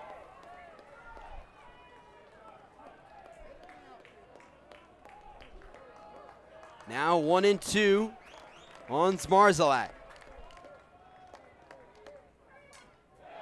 Barely got a piece and stays alive. Still nobody out for Maryland here in the 7th. Terps have turned this game on its head. They were just down 8-2. And now it's 8-6. Zmarzlak, a 1-2 count, and he strikes out. They miss the tag. They'll throw to first and retire Zmarzlak. Thinking about a squeeze play to get it within 1. Lambros looks at a strike. With 1 out, that's definitely a possibility. And of course, with Lambros, one of the speedier guys on the team up there, certainly a chance. You got Stevens, the third baseman, about a step behind the grass. Lambros checks his swing, 1-1.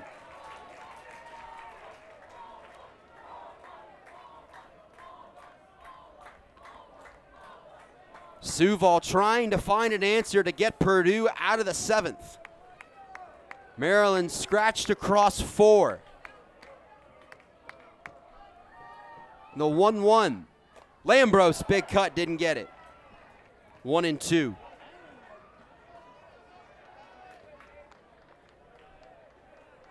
Jacob Orr on deck for the Terps. He's the DH tonight. Lambros behind, a ball and 2 strikes. Right center field, that's gonna drop, and that will bring home 1. Swope is waving around another, the throw! In time, they got him! Hakopian cut down at the plate. So give Lambros 1 RBI, now Jacob Orr. Ball 1.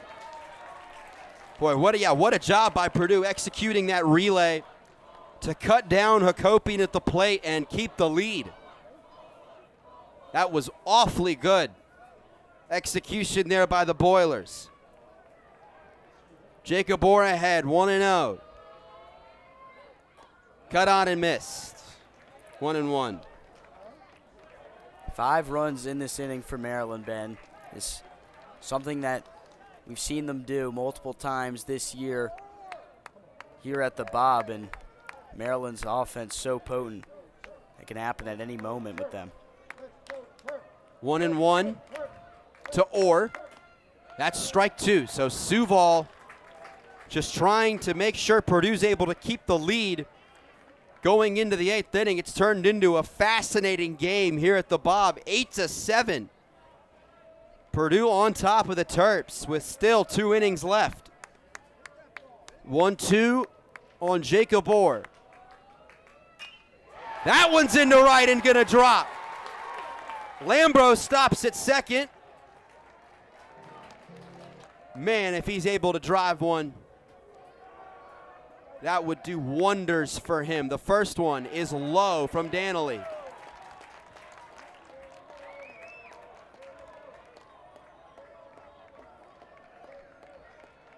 Keister trying to tie the game or give Maryland the lead potentially. Didn't think we'd be saying that about a half hour ago. 1-0, chopper to short. Albrecht makes the peg, and Purdue is out of the 7th inning with the lead.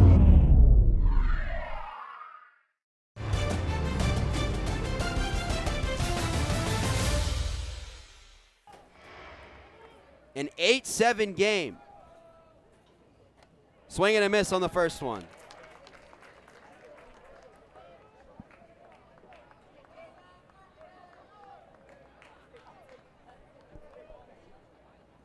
0-1 from Falco to Kornblum is a ball. Falco is one of the, I guess, heavier workload guys in the Maryland bullpen. Him and Nigel Belgrave have done a lot of the pitching from this Maryland bullpen that just doesn't have the same prowess, really, I guess you could say, as it did last year. Maryland just really unable this season at times, late in games, to get out of jams. Falco and Belgrave, though, have certainly been the best two options from the bullpen. And a good pitch there on the corner from David. It's 2-2.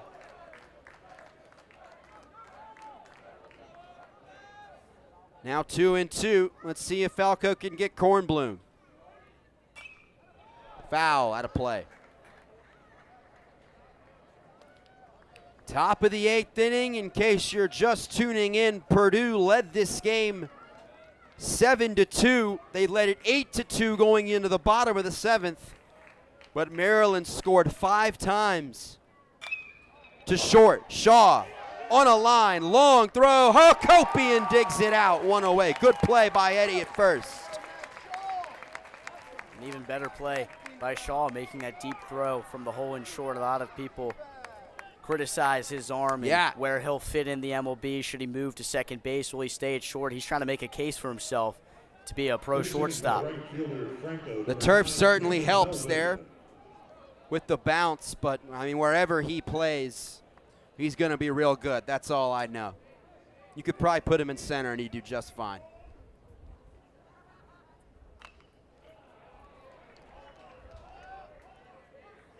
Another pinch hitter for Purdue. This is Camden Melvin. See his stats there.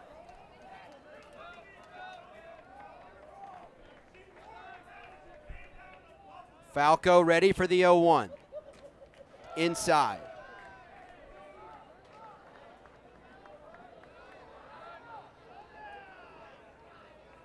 So 1 out here in the 8th inning. As Maryland looking to hold Purdue scoreless. That's ball 2.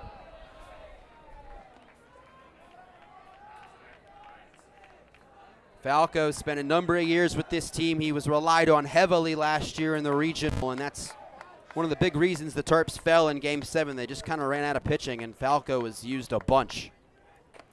Big cut and a miss there, 2-2.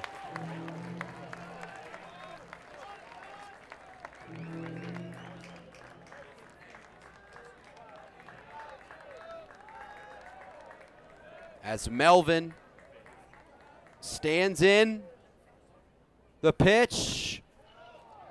Liner to Keister, 2 away. Good play by Kevin. Now 2 out. Catcher Connor Cascanet. Connor Cascanet.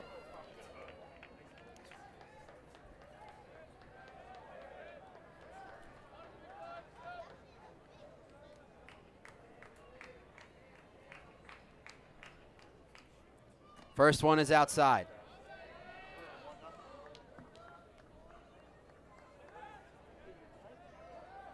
Cascanet 0 for 4. For the Boilers. Swings at a ball and pops it out of play, foul.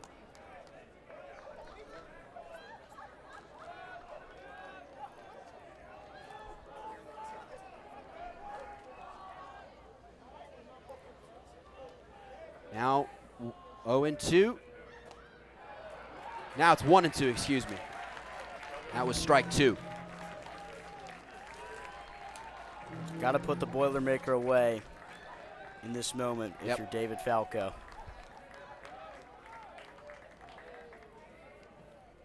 1-2 from Falco in the dirt. Now Purdue with 2 out today has been so good. You just can't mess around at all. Got to come right after him. That's where they thrived in those 2 out rallies. That's what happened in that 6th inning. 2-2 from Falco. On the ground, Hakopian dives, can't get it. It's into right field. Petrutz over to get it. It's going to be a double for Cascanet, and Purdue once again with 2 out finds a way to put a man on. A big insurance run waits at second, and that hit him. And here we go again with 2 out. Regroup and refocus is what's needed for David Falco in this moment right here. He had Purdue on the ropes of a 1-2-3 inning, and then the double down the line. Now the first pitch just runs in and hits Parr on the shoulder right there. He's got to focus in. Paul Tates now. He's been on base 4 times. Reached on an error back in the second and came around to score. Singled in the 4th and the 6th, and then walked in the 7th. Still 2 out. Nothing in 1. Into right, a base hit.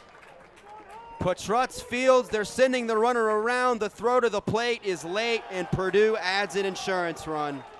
It's 9-7. Now Joe Stevens. Runners at the corners and 2 out.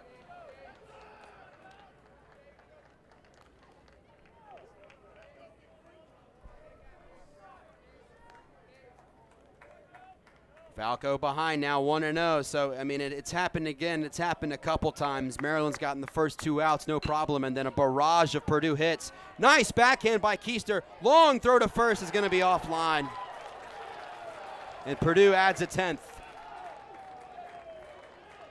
4 straight Boilermakers have reached with 2 out in the 8th. It's an extremely deflating moment for this Maryland team to have all the momentum come in their favor after the bottom half of that 7th inning. And with 2 outs here, Purdue has just put it on.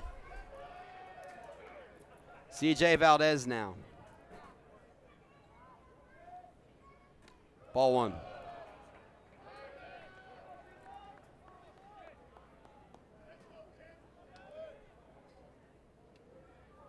So David Falco got the first 2 quickly, but since then has not been able to retire a Boilermaker. Swing and a miss by Valdez. Valdez has 3 RBIs. He's been on base 3 times.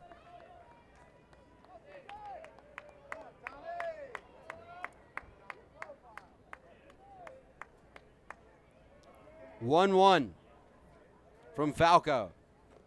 That gets away from Schliger, and both runners will advance. 2nd and 3rd now.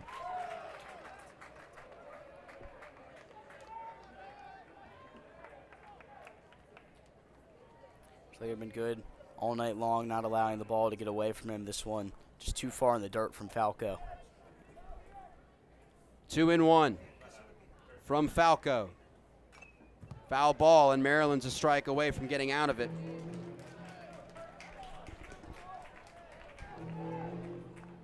Terps down by 3.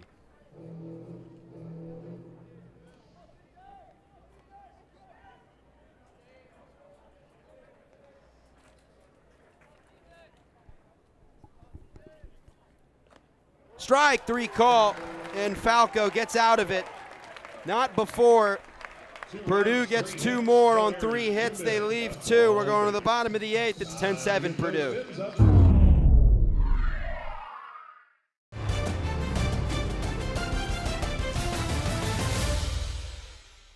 For error with only 2 innings to work with now, but a lot less of a deficit than what they faced. Yep.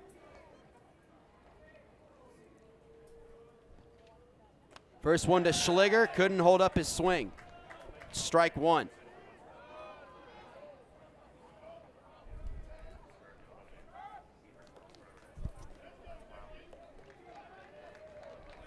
Danley trying to get Purdue to the 9th with a 3-run lead. He's got the top of the Maryland order up. Schliger behind, nothing in 2. That one might have been a bit low, but Luke didn't get the call.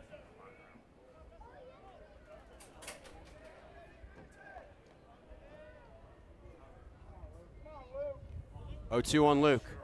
Upstairs.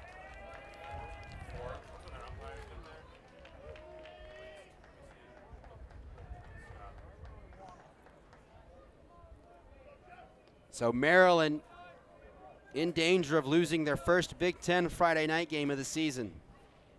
Here in the 8th inning, down 3, Luke Schliger has an even count, 2-2. I mean, it's a much different game if David Falco is able to get out of that inning unscathed. Top of the order, up, down 1. You feel like Maryland has a good chance. Definitely. Down 3 is a different story. And Luke Schliger strikes out looking. Ball 1.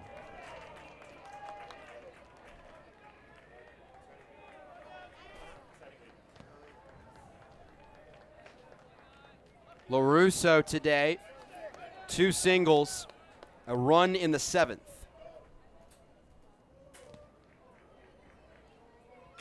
Chops this foul by the Maryland dugout, 1-1.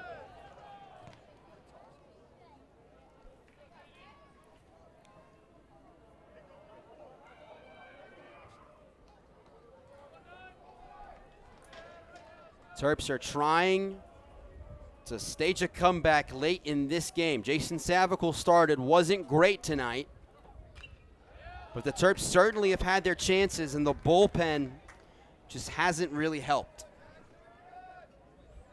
in this game. It's been that looming issue that we've seen a lot over the past couple of weeks from Maryland. Purdue has had similar issues, but Maryland, it looms greater. Yep, that's the case right now. 1-2 on LaRusso. In the dirt, 2-2. Shaw next. Petrutz would follow. Action in the Maryland bullpen. A lefty warming up for the 9th inning. I don't want to assume who it is, but if I had to guess, probably Tommy Kane throwing in the bullpen for the Terps. Don't really have good eyesight from here. Still 2-2 on LaRusso.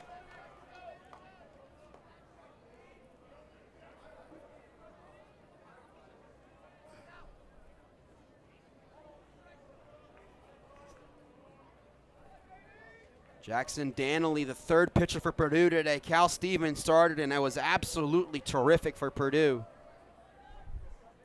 The bullpen trying to hold it down. LaRusso ahead 3-2.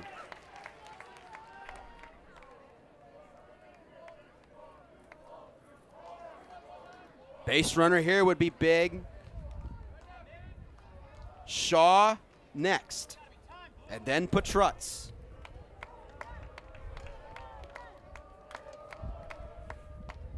Three 2 to LaRusso. Did he go? He went around. Oh, wow. I don't know about that one. And Rob Vaughn is absolutely irate. So here's Shaw. 2 out. Nobody on in the 8th.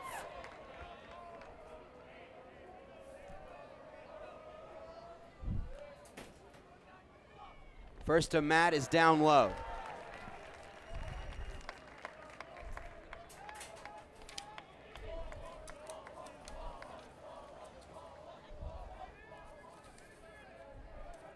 Dannelly looking at his pitch comm, seeing what they want.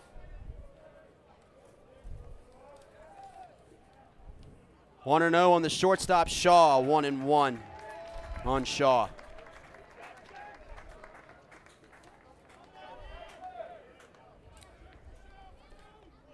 Terps are down to their final 4 outs tonight.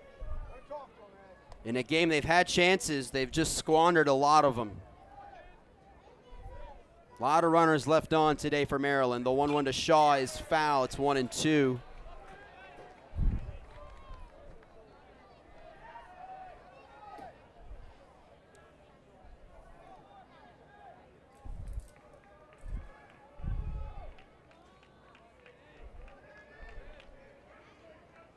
As Matt digs in for the 1-2. Tough day for Shaw. Hasn't recorded a hit yet. Grounded out 3 times and walked. He looks at one upstairs. Going back to that LaRusso play over there at first base. just, I mean, what was your impression of it? Did you think it was a strike three? It's really tough to tell, especially from our vantage point, right. but it looked like he had held up probably just enough, and we had seen ones that looked more like swings that were held up and appealed to be not swings earlier in the game. Well, here's why that's so important is because it's now 3-2 on Shaw, and if you have a runner at first base right now and one out, if Shaw's able to get on, then the tying run would be coming to the plate. Let's see what Shaw does first, though, on 3-2. It's ball 4, so that is why Rob Vaughn was so frustrated. Matt Shaw earns a 2-out walk. Ian Petrutz, he can make this a 1-run game with one swing of the bat. Center field, it's going to split the gap. Shaw's on his horse. Swope's going to wave him around. The relay throw to the plate is not made. It's an RBI double for Petrutz, and it's 10-8 to the 9th inning with the lead.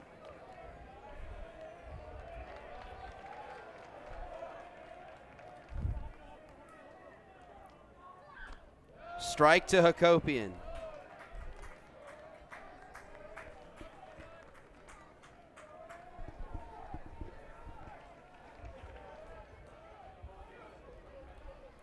Oh, 0-1 on Eddie.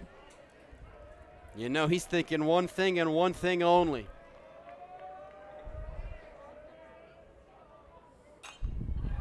He took a shot at it, but fouls it to right.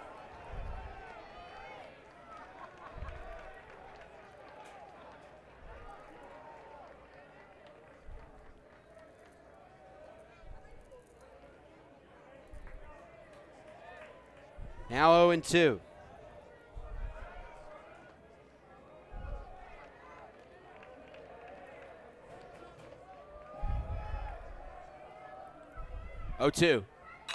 To short. Albrecht, nice play, throws to first, and he will send us to the 9th.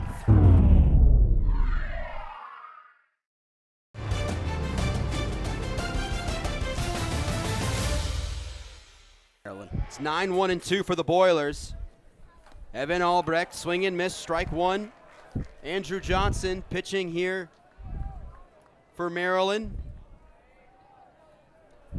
Matt Swope is the acting head coach now for Maryland now that Rob Vaughn's been ejected, but Mike Morrison, the pitching coach, is making all the calls on the mound.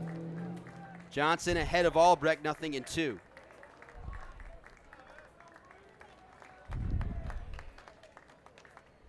And a good start to the 9th for Andrew Johnson. Good morning, good afternoon, and good night.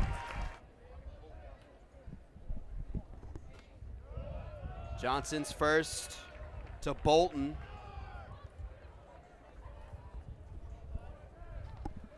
Bolton is up.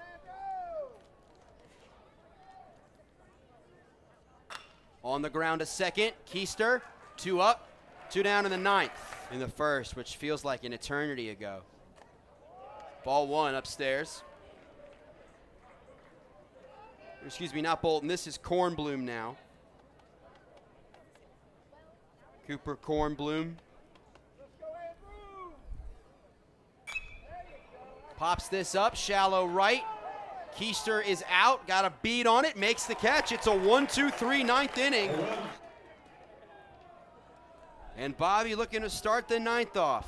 Been a great ball game tonight here at the Bob. Ben Reitman, Ben Strober with you for Big Ten Plus. Mars Leg watches ball 1. Maryland's offense has been the lone thing that's kept them in the game. The bullpen struggled, Savicul struggled. Here we are.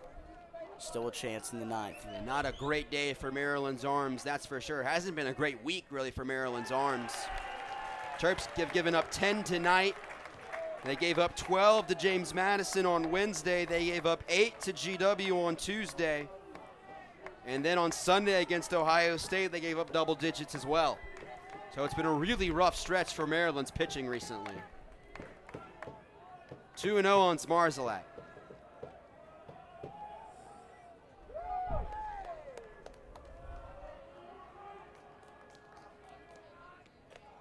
Bobby ahead 3-0. There's action in the Purdue bullpen as well, and You figure that Danley's leash is really, really short right here. Definitely at this point of the ball game, Purdue does not want to let Maryland come back in this one. You do not want to keep a pitcher out there who's reeling. 3-0 on Zmarzalek. Strike one. Bobby taking all the way there, no doubt about it. Rob Vaughn was ejected in the 8th inning for arguing what turned out to be a pretty big call. The check swing strike 3 call on Nick LaRusso. The 3-1 to Bobby is strike 2. Danley works it back to a full count.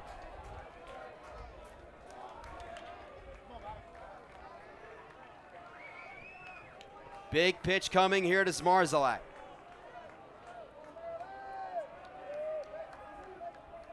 The payoff. Swung on and missed. Ball 1. Remember, Lambros back in the 7th inning was a little gimpy.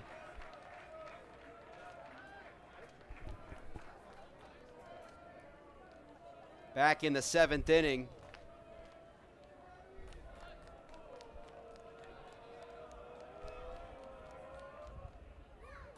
And looks at a strike.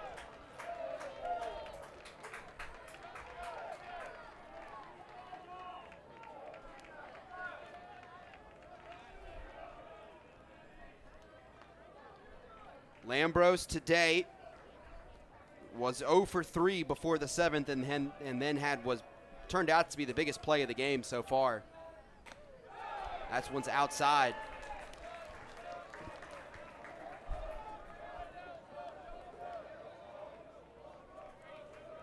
Lambros dumped that ball down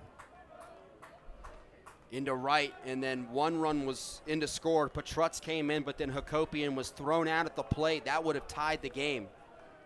And Purdue's been able to hold on to the lead ever since. Lambros is ahead 3-1. Tying run on deck if Lambros can get on. It's Jacob Orr. He's the DH for Maryland. And Matt Swope again making the calls with the bats. 3-1 on Elijah Lambros. And he takes ball 4. Tying runs coming to the plate. In the opening series of the weekend for the Terps at USF, it was a grand slam. It was the first of 3 grand slams. It was the first home run of the year for Maryland, but he hasn't homered since, and one here would send this place into a frenzy. He's behind 0-1. Now 1-1, it gets away. Lambros to second. That'll be a pass ball.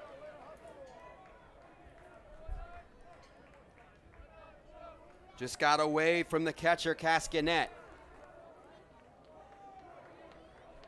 And Lambros able to head to second.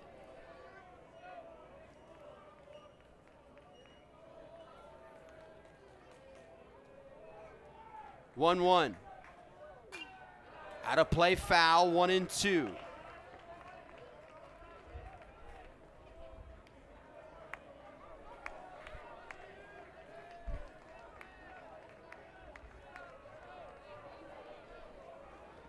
Jacob Orr trying to come up big for the Terps. They've trailed all night. They've never led. Orr gets a piece again and stays alive still.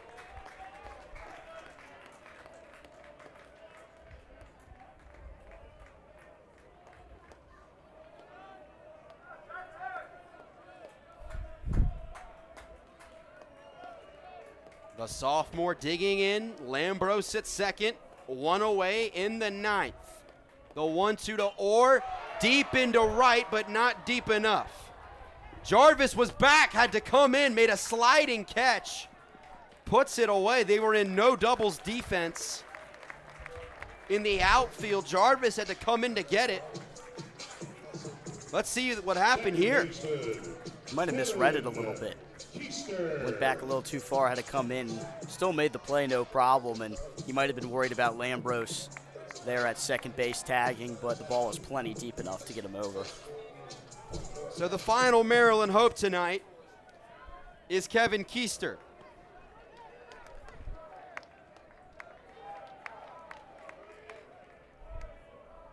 Runner at third, 2 out. Keister watches the first up high. If Keister can find a way on base, then the winning run would come to the plate. And that winning run would be Luke Schliger. 1-0 on Kevin Keister. A strike on the corner.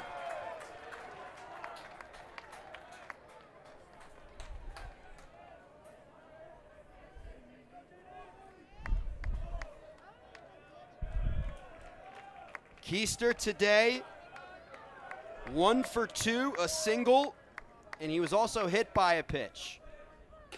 Ball 2.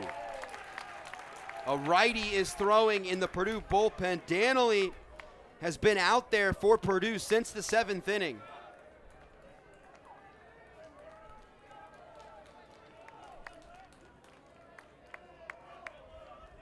It's 2-1.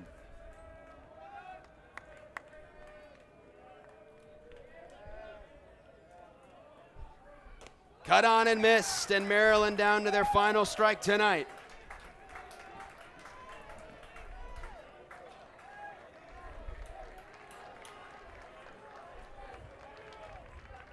Danley trying to seal it for the Boilers and give them a big win in Big Ten play. 2-2 to Keister. Right field, Jarvis is there, and Purdue hangs on to win. They beat Maryland 10-8, and they pick up their 8th win of the season in Big Ten play